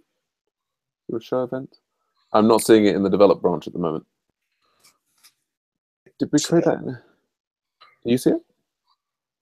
Oh, I think for some reason I'm calling show event, not event. I was on a tree for some reason here. I don't know why. There's something annoying with the way they've named these things. It's like not consistent. Sometimes it's singular and sometimes it's plural. Right. Well, I think we named these ones, if you mean the difference between show event and list events, because the show event should be singular, right? Right, it should be singular. But when you say there's something annoying about the way that they've named these things, you mean the way that some other website one developers have named the features? Yeah, like, and also just like custom errors, you see? Like that's not a typo on my part. This custom errors is one word. Right. But Oh that's yeah, I what it think actually is, like in yes, the yes. code. I mean, I think there is, and I think that's one of the things. If you have a lot of part-time people, you know, particularly if they're in the novice area, and bring them in on a project, and I think it takes a very very keen eye on the part of the project manager to ensure that there is sort of like consistency in the naming of things, and I think even with the best efforts, I mean, I've tried to be kind of like keep my eye on the ball in local support, and it you know um, it's far from where I'd like it to be.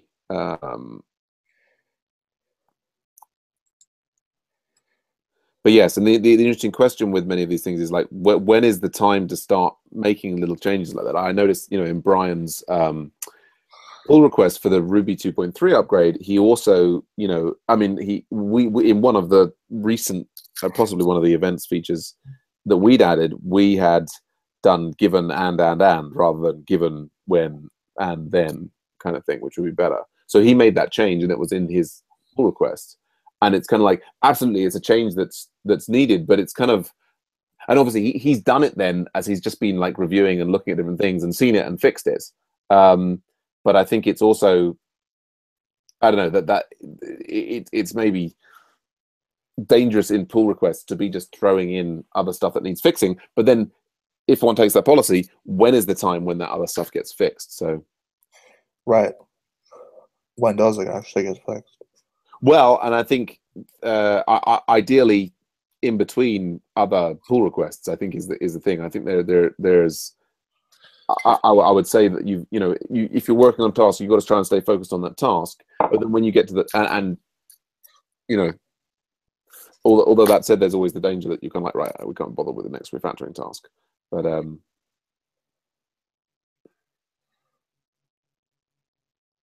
I was very pleased with the refactoring. For some, within the Scrums feature that we worked on, that we had those initial failures, and the refactoring of the step definition that we did there to make it simpler, I was very pleased with. I mean, I guess the interesting thing now is, given that we're not seeing the error, I guess we're not under pressure to investigate this particular one that failed in the documents feature, the 167. Yeah, no, I know. Or at least I feel like if we can get this thing finished, then we can look at that again when it next comes up. Yeah. With having got all of this stuff. Okay, so yeah, do you want to pong on the last one, and I'll do the hookups? Or Okay. I mean, once this finishes, I'll commit. Yeah.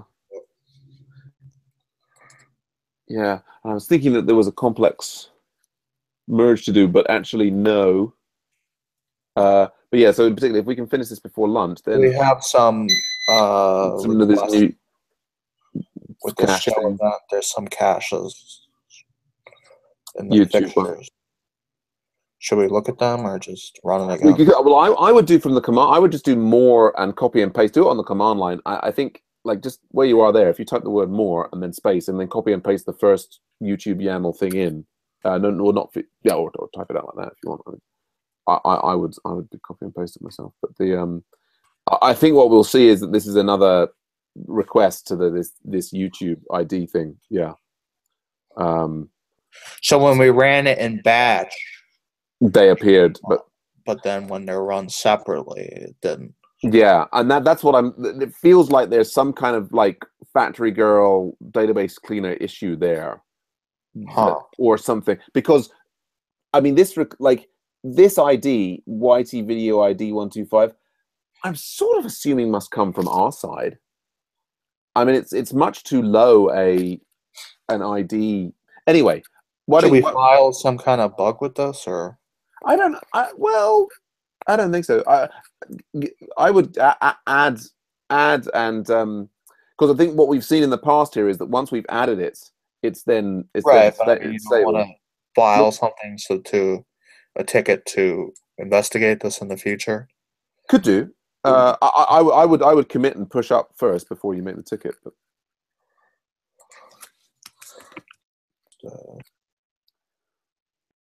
actually run them again and confirm that. I was hoping that you'd push them up first. Why don't you push them up so I can finish working on the hookup thing and I can, yeah, excellent. Yeah, this is the events features, yeah.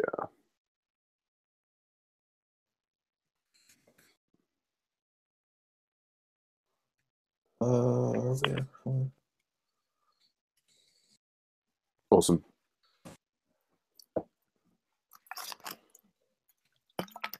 Yeah, I mean, you could open a ticket to say we should look at, well, or why those appear in batch when they don't individually, and is that related to?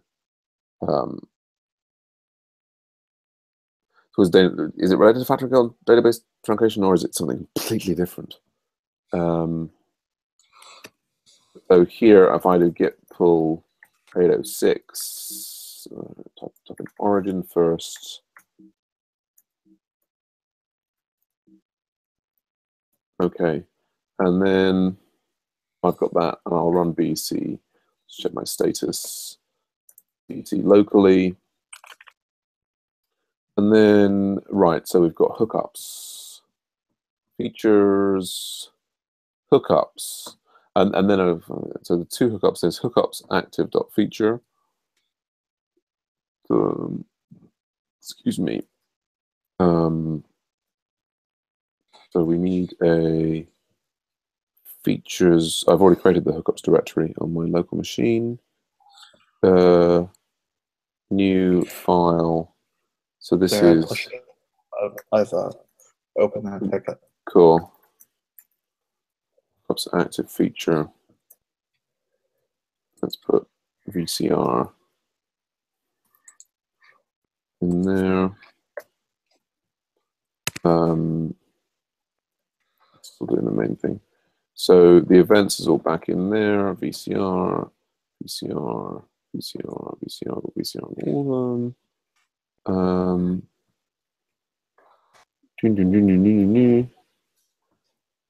Hookups feature. So that's about Hangouts. I'm continuing through the implementing domain-driven design book, which is interesting. The example project they're talking about is people trying to build kind of like the equivalent of a pivotal tracker system, all in Agile. And everything. Really? I mean, what's it? Yeah, I mean, although I sort of like it. I get it's incredible how many different ways someone can say it depends. Like, yeah. Just on and on. It was the same towards the end of the domain-driven design ones, is that they can say, maybe some of this, but, it'll, use your own judgment. And it's kind of like, do you actually really have anything to say here apart from it depends? Could we just summarize it down that it all depends? I don't know. So we've also got this info omniauth. This is a new thing there. Well, there are certain books where there are hard rules that are presented. Novices or intermediate people can take those rules literally. Oh yeah. Oh no. Just by following those rules kind of religiously. Oh yeah. No. I mean, I like Sandy Metz's book is kind of like that. Like if you follow. Yeah. And I think it's very important to say it depends. And I think that the absolutely, you don't want people to follow them religiously, but I guess it gets to but then kind of but I think for a beginner, a beginner doesn't necessarily have the judgment. You know what I mean? It's hard. No, absolutely. But I think that the thing is, in some ways, that giving them kind of like a hard and fast rule can be good for them. It can be good for them, maybe. Yeah. I don't know. I guess what I'm wondering is that when there's parts of books where the levels of the whatever's going on is at such an abstract level that it's almost like, it's so difficult to pin down what's actually being suggested, and it all depends anyway. It's almost like, can one gain any valuable advice? And I've just read 5 paragraphs talking about these two approaches that are at such an abstract level, that I could interpret a given system as doing one or the other in different ways, and then which approach I'm leaning towards depends anyway. You know what I mean? It's although similarly, of course, it may come down more to the problem that I've failed to comprehend the necessary difference between the two approaches that are being suggested. What were they in particular? Well, I think there's like, for example, towards the end of the domain-driven design, it's talking about different ways of having your teams coordinate with each other. Whether they're using shared kernel or APIs and ubiquitous language, and dividing up things into the different bounded like contexts. How the different teams working on different bounded contexts and things like that. I mean, I think that the big thing that I'm sort of pulling away from all of it is the suggestion that you should be really careful with the language in your project and the parts of the project that you're in there. And I think, partly why I talk about this, I think if your language wanders, and so you've got, like, for example, here in the acceptance test, we're talking about a hookup, which is referred to. Yeah, I think I said that. Yeah. That's kind of what I took away a little bit. Yeah. From the initial book, because last year, I think I actually read it last winter. Right. And Rachel was like, "Oh, add this user that does this," and I was like, "Well, what do you actually want it to be called?" Right. What is that called? And she was like, "Oh, it doesn't really matter." And I was like, "No, it's important for us that you actually choose a name that makes sense." Right. And she was like, "Oh, okay, well." And then that's where site admin came from. Right. Yes, I think it's important to get sort of consistency there. So here we have we've got hookups, and they're referred to as like event instances somewhere else, and then they're like hangouts somewhere else, and they're I think it's confusing for people coming in, and maybe there are multiple concepts that do need to be I think there might be different. Well, indeed, but then I think one needs to get clear about what the relationship between them is. Okay. This is the hookups pending, and then it's usually like here we've got like they're in a hookups folder. Well, we've got this create events. Yeah. Okay.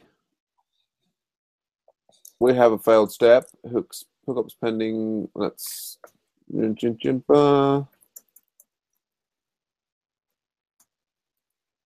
got no other new stuff. I have not put VCR at the top of this one. We've got. Did we have a hookup steps that we had not yet pulled in? We've got hangout steps. Features. Step definitions. Yeah. No. And 15.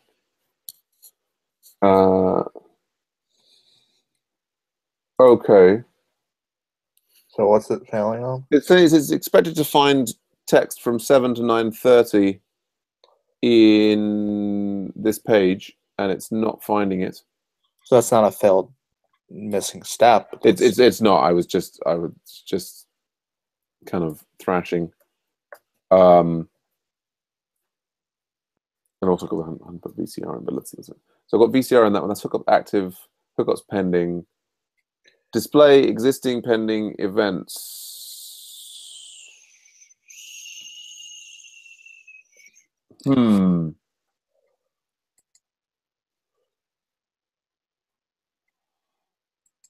So I think this is This is hookups pending.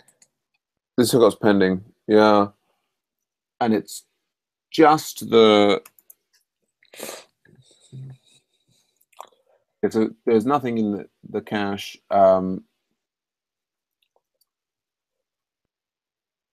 It's relying on the following events exist. It's expecting to see the 7 to 9:30 thing, which is 7 to 9:30. That is 2.5 hours. That's 150. So it's corresponding to like hookup 1.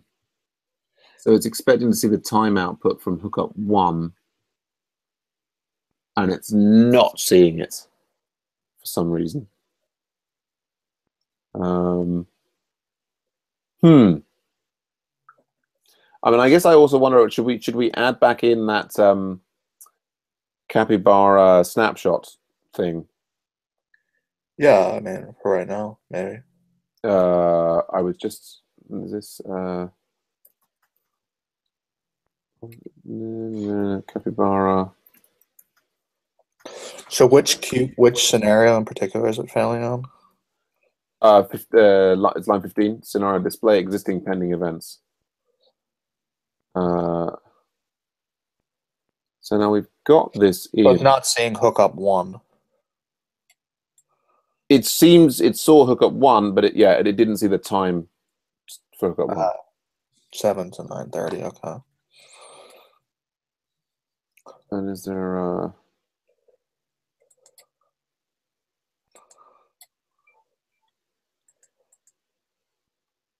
So in principle, we can we can just pull that back into Cucumber. I guess through our environment there. So if we pull back in screenshot. So close. Yes. I guess we've also. I mean, I guess I'd love to have this done. I'd just love to see the failures from the thing. So expected to find this HTML screenshot. Oh, how do we get the GIF screenshots then?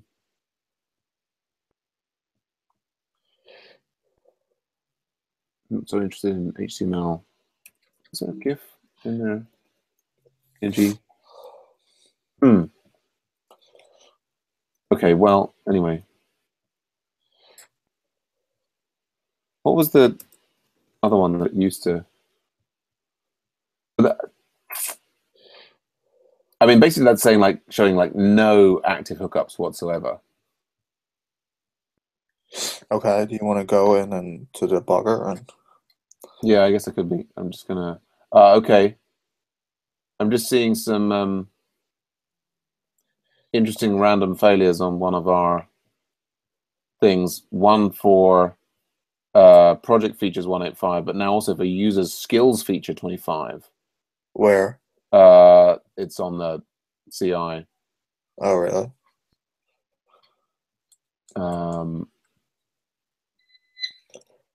Yeah. It just failed randomly? Well, but by the looks of it, yeah, it's like the latest. I mean, obviously, as we ping and pong backwards and forwards, it's running lots of different issues for us.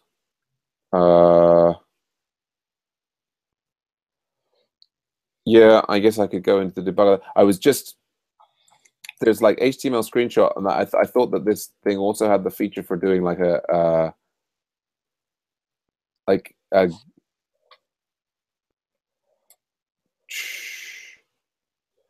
for doing like an image rather, because the HTML we can do like save and show me the page. Is there not some configuration here to like tell it to do? It said something screenshot, didn't it? Say again? I said it said screenshot somewhere on that page. Oh yeah, I mean it's. Wow. I just remember that it has. I mean, but it's created an HTML screenshot, and okay, the setup that previously that they had was that it would not only do an HTML screenshot, it would do like a GIF image of it.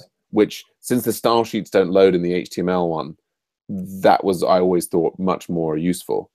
And so I was just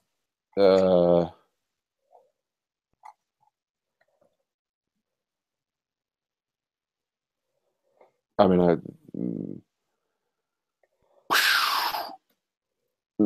I guess one should possibly look at what have we got in the environment for here. So we've got capybara screenshot / cucumber. I guess I should just do a search in the database for anything else related to screenshot.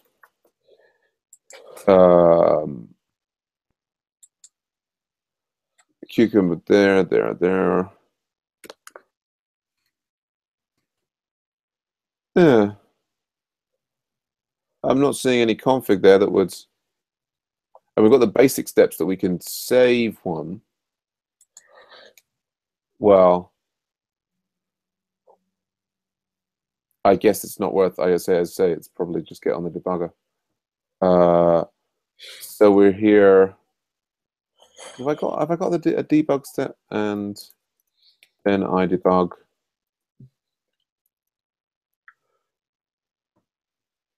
Yeah, okay. 15. But it's sort of, it's looking like, I would have thought that there needed to be kind of like a time cop here for it to be. This is like pending events. That's like events in the future, right? Yeah. So, you know, repeat, it never repeats. The repeats. That's interesting. Why that was passing. Yeah. Can I see the page body here? Yeah. But so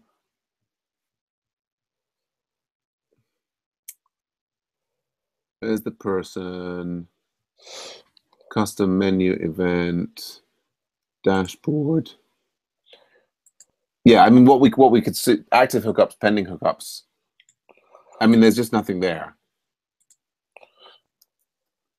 I don't know if there was some other thing that we would have that would. So there's in the controller, in the hookups controller. That's in the hookups controller, right? Do you think this is hitting the hookups controller? You're looking at, I think. I'm looking at the hookups pending feature at the moment. I'm not looking at a controller. No, but I mean, it's actually ultimately hitting the hookups controller. One assumes so. Yeah, we've got event pending hookups. So there's event.pending _ hookups is being set in the controller, in the index controller. Right. So if there's nothing in there, you know. Yeah, and I mean, I guess we could be running the. You could run it and just verify that there's no, you know. Yeah. I stupidly for some reason just started the other thing there. But yeah, I mean, I'm going to verify that there's. I mean, it's funny that it should be. I don't know if we have a default. What I was just looking for is there a default thing in what's that one where we've got the environment of the features set up to make it a certain date by default. So what have we got here? We've got the env.rb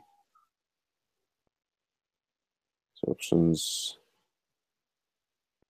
So it goes through the event and it looks for category pair programming. So hookup is apparently a pair programming session as we're using it.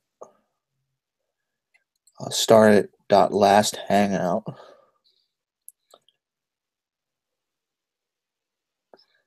So if it's not started and it's not expired without starting, and there's on line 37 in the event model, there's a reference to time.now.utc. Right.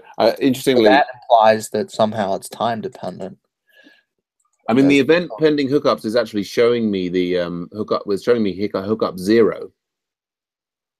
Really? Yeah. And what is being expected to be shown in the? Well, it seems to be the stuff to do with hookup, and it was this was an array. Hookup And 1. actually, both hookup 0 and hookup 1 are being shown. I mean, the hookups. So you've got hookup and drum. So the two of them, and then it's like at least checking that it should see hookup 1. It should appear. But yeah, I would just sort of say like these are all in the past. So I don't know how it's. Okay, I mean follow your. So we've got, and then pending hookups each. If you type dot instance end time on that hookup. Yeah, I will do. I'll get it. I stupidly ran it on the. I'm just going to leave it running on the batch there and look at this.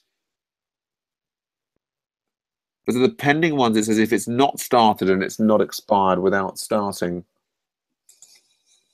I mean, I could step through. The funny thing though for all of the logic on this is that yeah, you got time now. Is that this is passing in the main branch, so right. There's presumably some. I would have expected this feature to have kind of like a time cop thing in it or something, which I'm not seeing. Did I miss out some? So this is.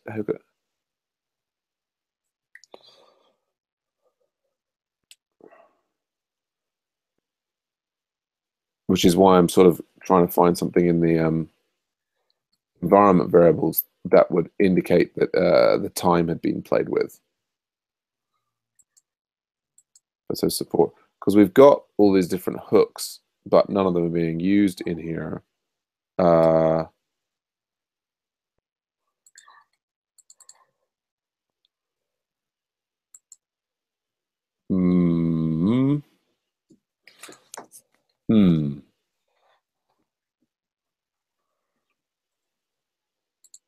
mean, there's other things like we've got like require DeLorean.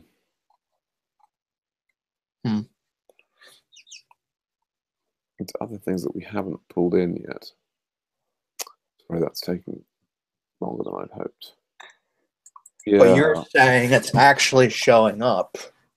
Well, it's showing like here when I stopped it there and I did event.pending hookups.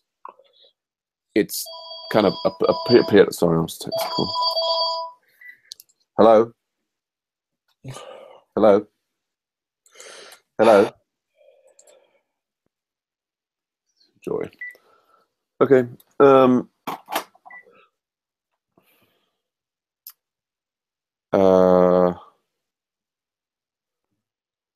Rats, come on, brain.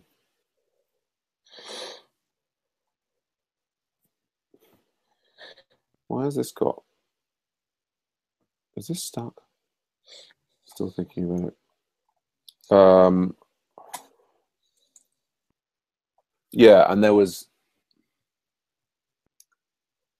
articles, sponsor medal.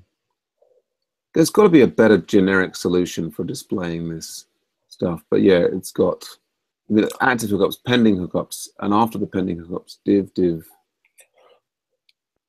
No. Okay.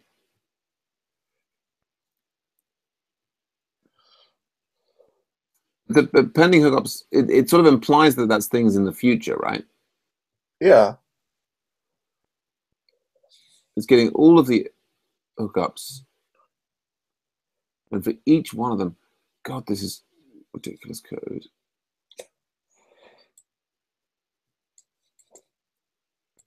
Okay. What's this? How can we get rid of this thing?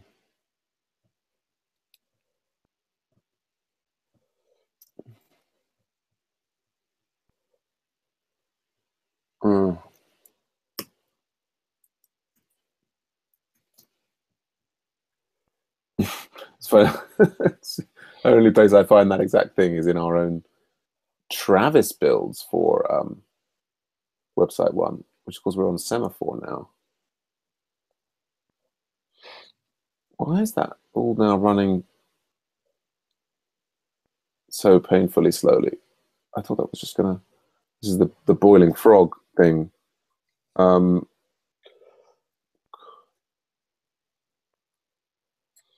if event, let's follow the. So hookups controller creates at pending hookups, and then in the views for hookups here, we've got if pending hookups is present, then it would start to deploy. So clearly,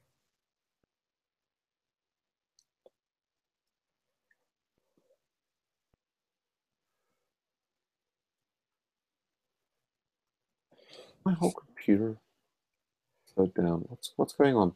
If maybe it's because I'm waiting for it, but it feels like the BEC is taking a lot longer to run this time. yeah, I don't know.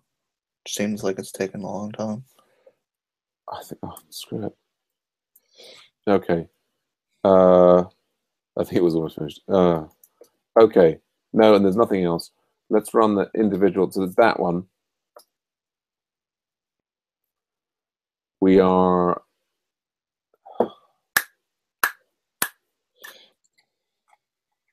What did I change it in? So here.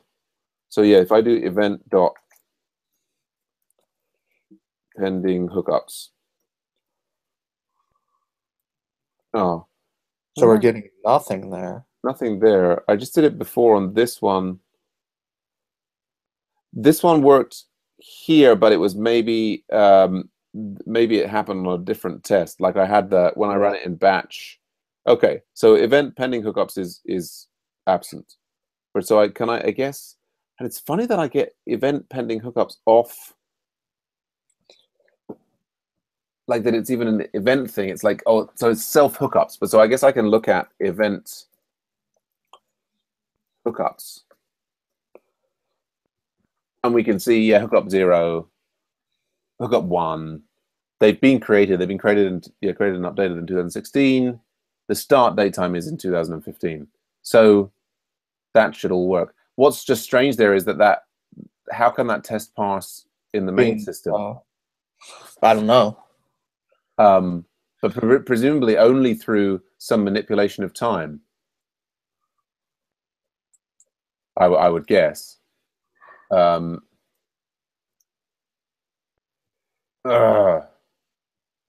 do you want to add time travel? That seems a sensible thing to do, doesn't it? Make this explicit. Yeah. So what have we got from these? So time travel, I guess, like it's like time travel there and makes those things.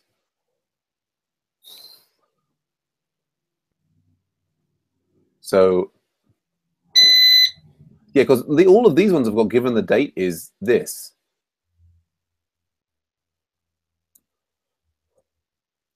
That would seem to be.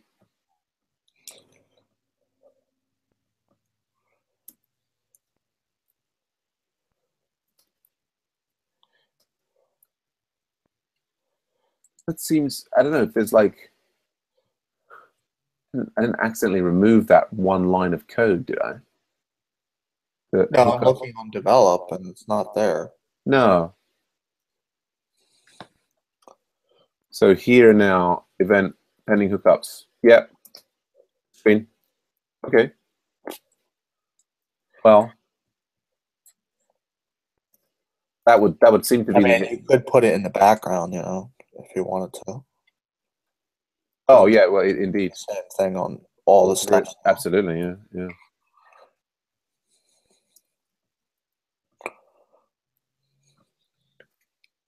Oh, go on.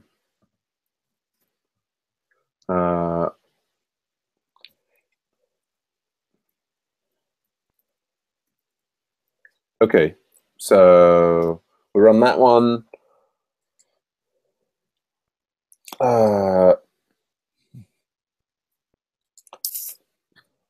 No, it doesn't. Not in the same place. Oops.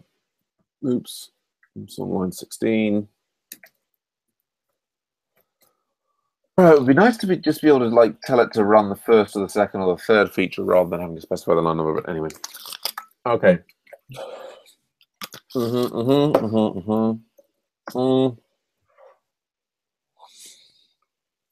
Yeah, and the next build. So it feels like we've clearly still got the intermittent failure issue is still there somehow. At least on CI for some reason. Yeah. I mean, locally it seems to have gotten a lot better. Yeah. I mean, I guess some of those other things, or for those individual things, may be related to timeouts. Yeah, probably on CI. The machine is probably a virtual machine. Yeah. Not as powerful or whatever.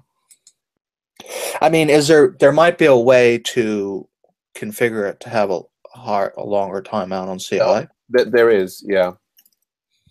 I'm just going to adds back in hookup features. Okay, so I'm going to push this up, so you've got it.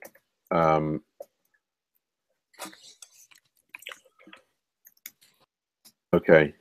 And I guess I'm just, well, I'll run BC myself here. Yeah, you want to pull that on. So I think then the only, I mean, just reviewing the pull request here. I think the only thing is we have this discus thing, which I'm just tempted to uncomment and run and see what happens. But yeah, in principle, we could get this merged in then in front of Brian's 2.3 thing, so that at least we've got at least I feel like we've got a clean Cucumber config that I've now seen every part of, and the bits that don't seem to be necessary and don't seem to be contributing anything are now not pulled in. So that's no, we're getting. You've got the 31 has failed, 32 has passed, 33 has failed. Oh, this one is a gem load failure.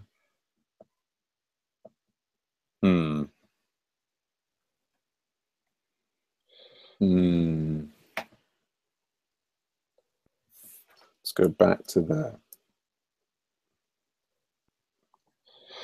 Okay, here. Okay, so it comes back in as, these are our features. So we've got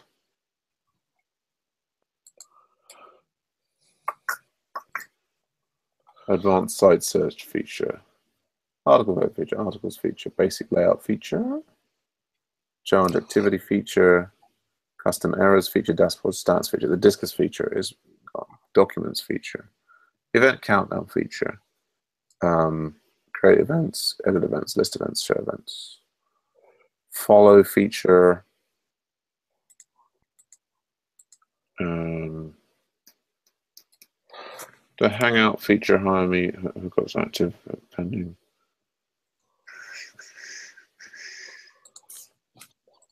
And then we have all of the things, and I think I think there's a slick way to see which ones were deleted. Yeah.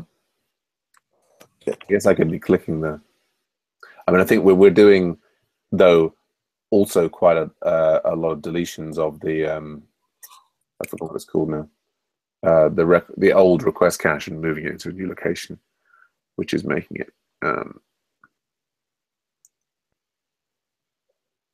Let's see what's going on. There's a diff filter that you can set to. Oh, diff options here. Diff-filter equals D. So I think if we were potentially. But I think I can see now. If you diff across the two branches, right? Like from your command line. Can you do that?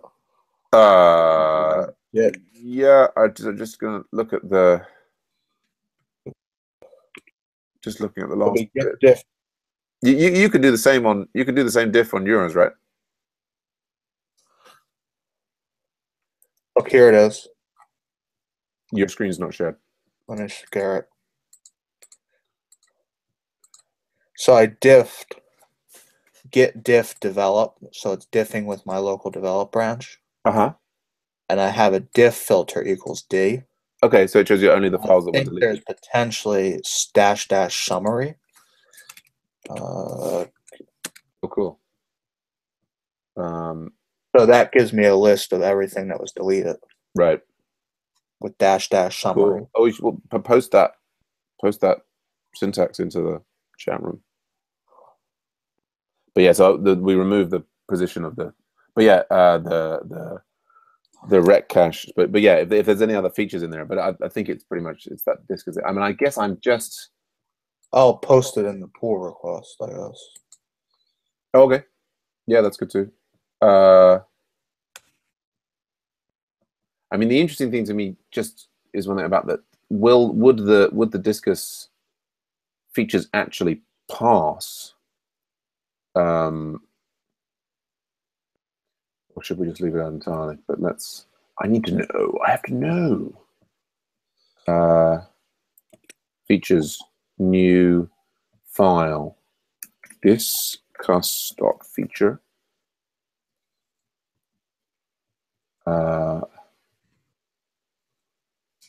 These scenarios and step notions are outdated and needs to be refactored. So it looks like discus feature was deleted. Yeah. And the rest so far are all rec caches. Yeah. I'm just going to go through and see. Yeah. We deleted some step definitions. Discus steps. Document steps was not pulled in. Interesting. Guide steps was not pulled in. I think some of those has been created. Maybe they've been given different names.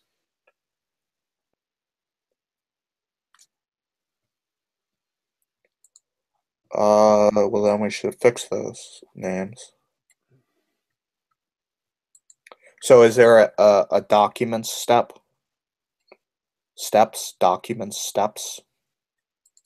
I mean, or something like it. We've got document steps. So pluralize that to documents steps. Okay. I was just gonna just fix this right now. Okay. Okay. Yeah. Well, and I guess I'm just looking at the discus feature, and I'm just looking at it, and it's kind of like that. Just even the comments suggest that it will just not work. So I think I'm just. What about guides? Guide steps? Is there guide steps?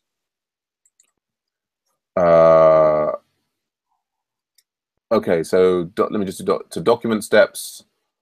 Let's rename that to documents steps. Yeah. There's nothing to do with guide. There's no guide steps. And it hasn't been needed by anything. There's projects, which I will refactor to projects. Yeah. And scrums. Yeah. Okay, I'm gonna pluralize that. Oh god, this is this bloody thing where you have to press it again to actually do the refactor. Okay. What about tabs? Go on. Yeah, tab is also so tab and scrum need to be pluralized. Okay. And then there's a support. I'll let you do that now. Oh, do the refactor, please. Tab steps, refactor, rename. So tabs is tabs steps. Yes. Okay. So that's. And then there's a exit code. There's a support. Yeah. Well, folder. There's a mixing. Exit yeah. Well, mix. and we haven't needed that, and I suspect that that's like an old Cucumber thing, and we just don't. And then there's 2 VCR fixtures. So that's yeah. I don't think we'll worry about that. As a site admin, charge a user .yaml. Yeah, I imagine that it's named or something. We've still I've changed the location of those fixtures. I think. Oh, okay. Yeah, like I put. That's it. That's all. And the rest are all rec caches. Yeah. So what I'll do there is I'll just push up that git commit -am fixes some misnamed steps.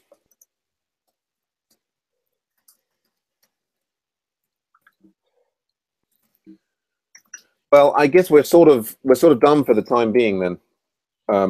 Did you push it? Yeah, I pushed it. Let me just fetch it. Yeah.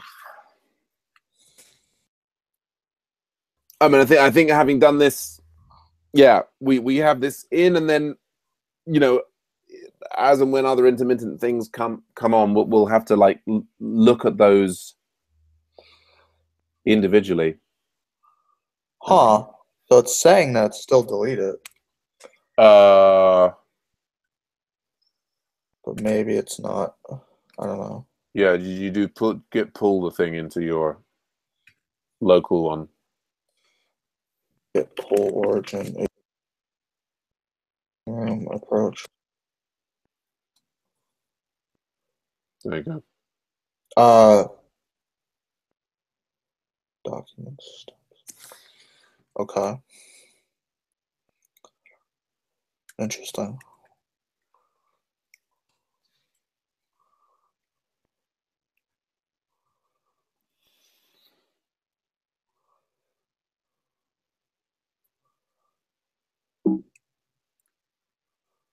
So there's discus steps and guide steps are missing. Which were apparently. So okay. I mean the discus feature. So I guess we're done. Yeah, I think so. Oh, and there's an asset missing now. Well, no, I think that was deleted because that's that maker sidebar that should be missing. Yeah, that's changed the sponsor. The sponsor from Makers to Craft Academy. Okay. Yeah. So, well, maybe we can sit down with Raoul later on, and we'll get this pulled in. Do you want to take the work in progress label off it? Yeah. Or? Yeah, please do. If you were there on the labels, I was just running BEC again locally for me to see. Ready. Oh, and I think please check is the one that we. Please check. Yeah, I mean, I guess I can take that from. I can't. Somewhere I can't I thought I had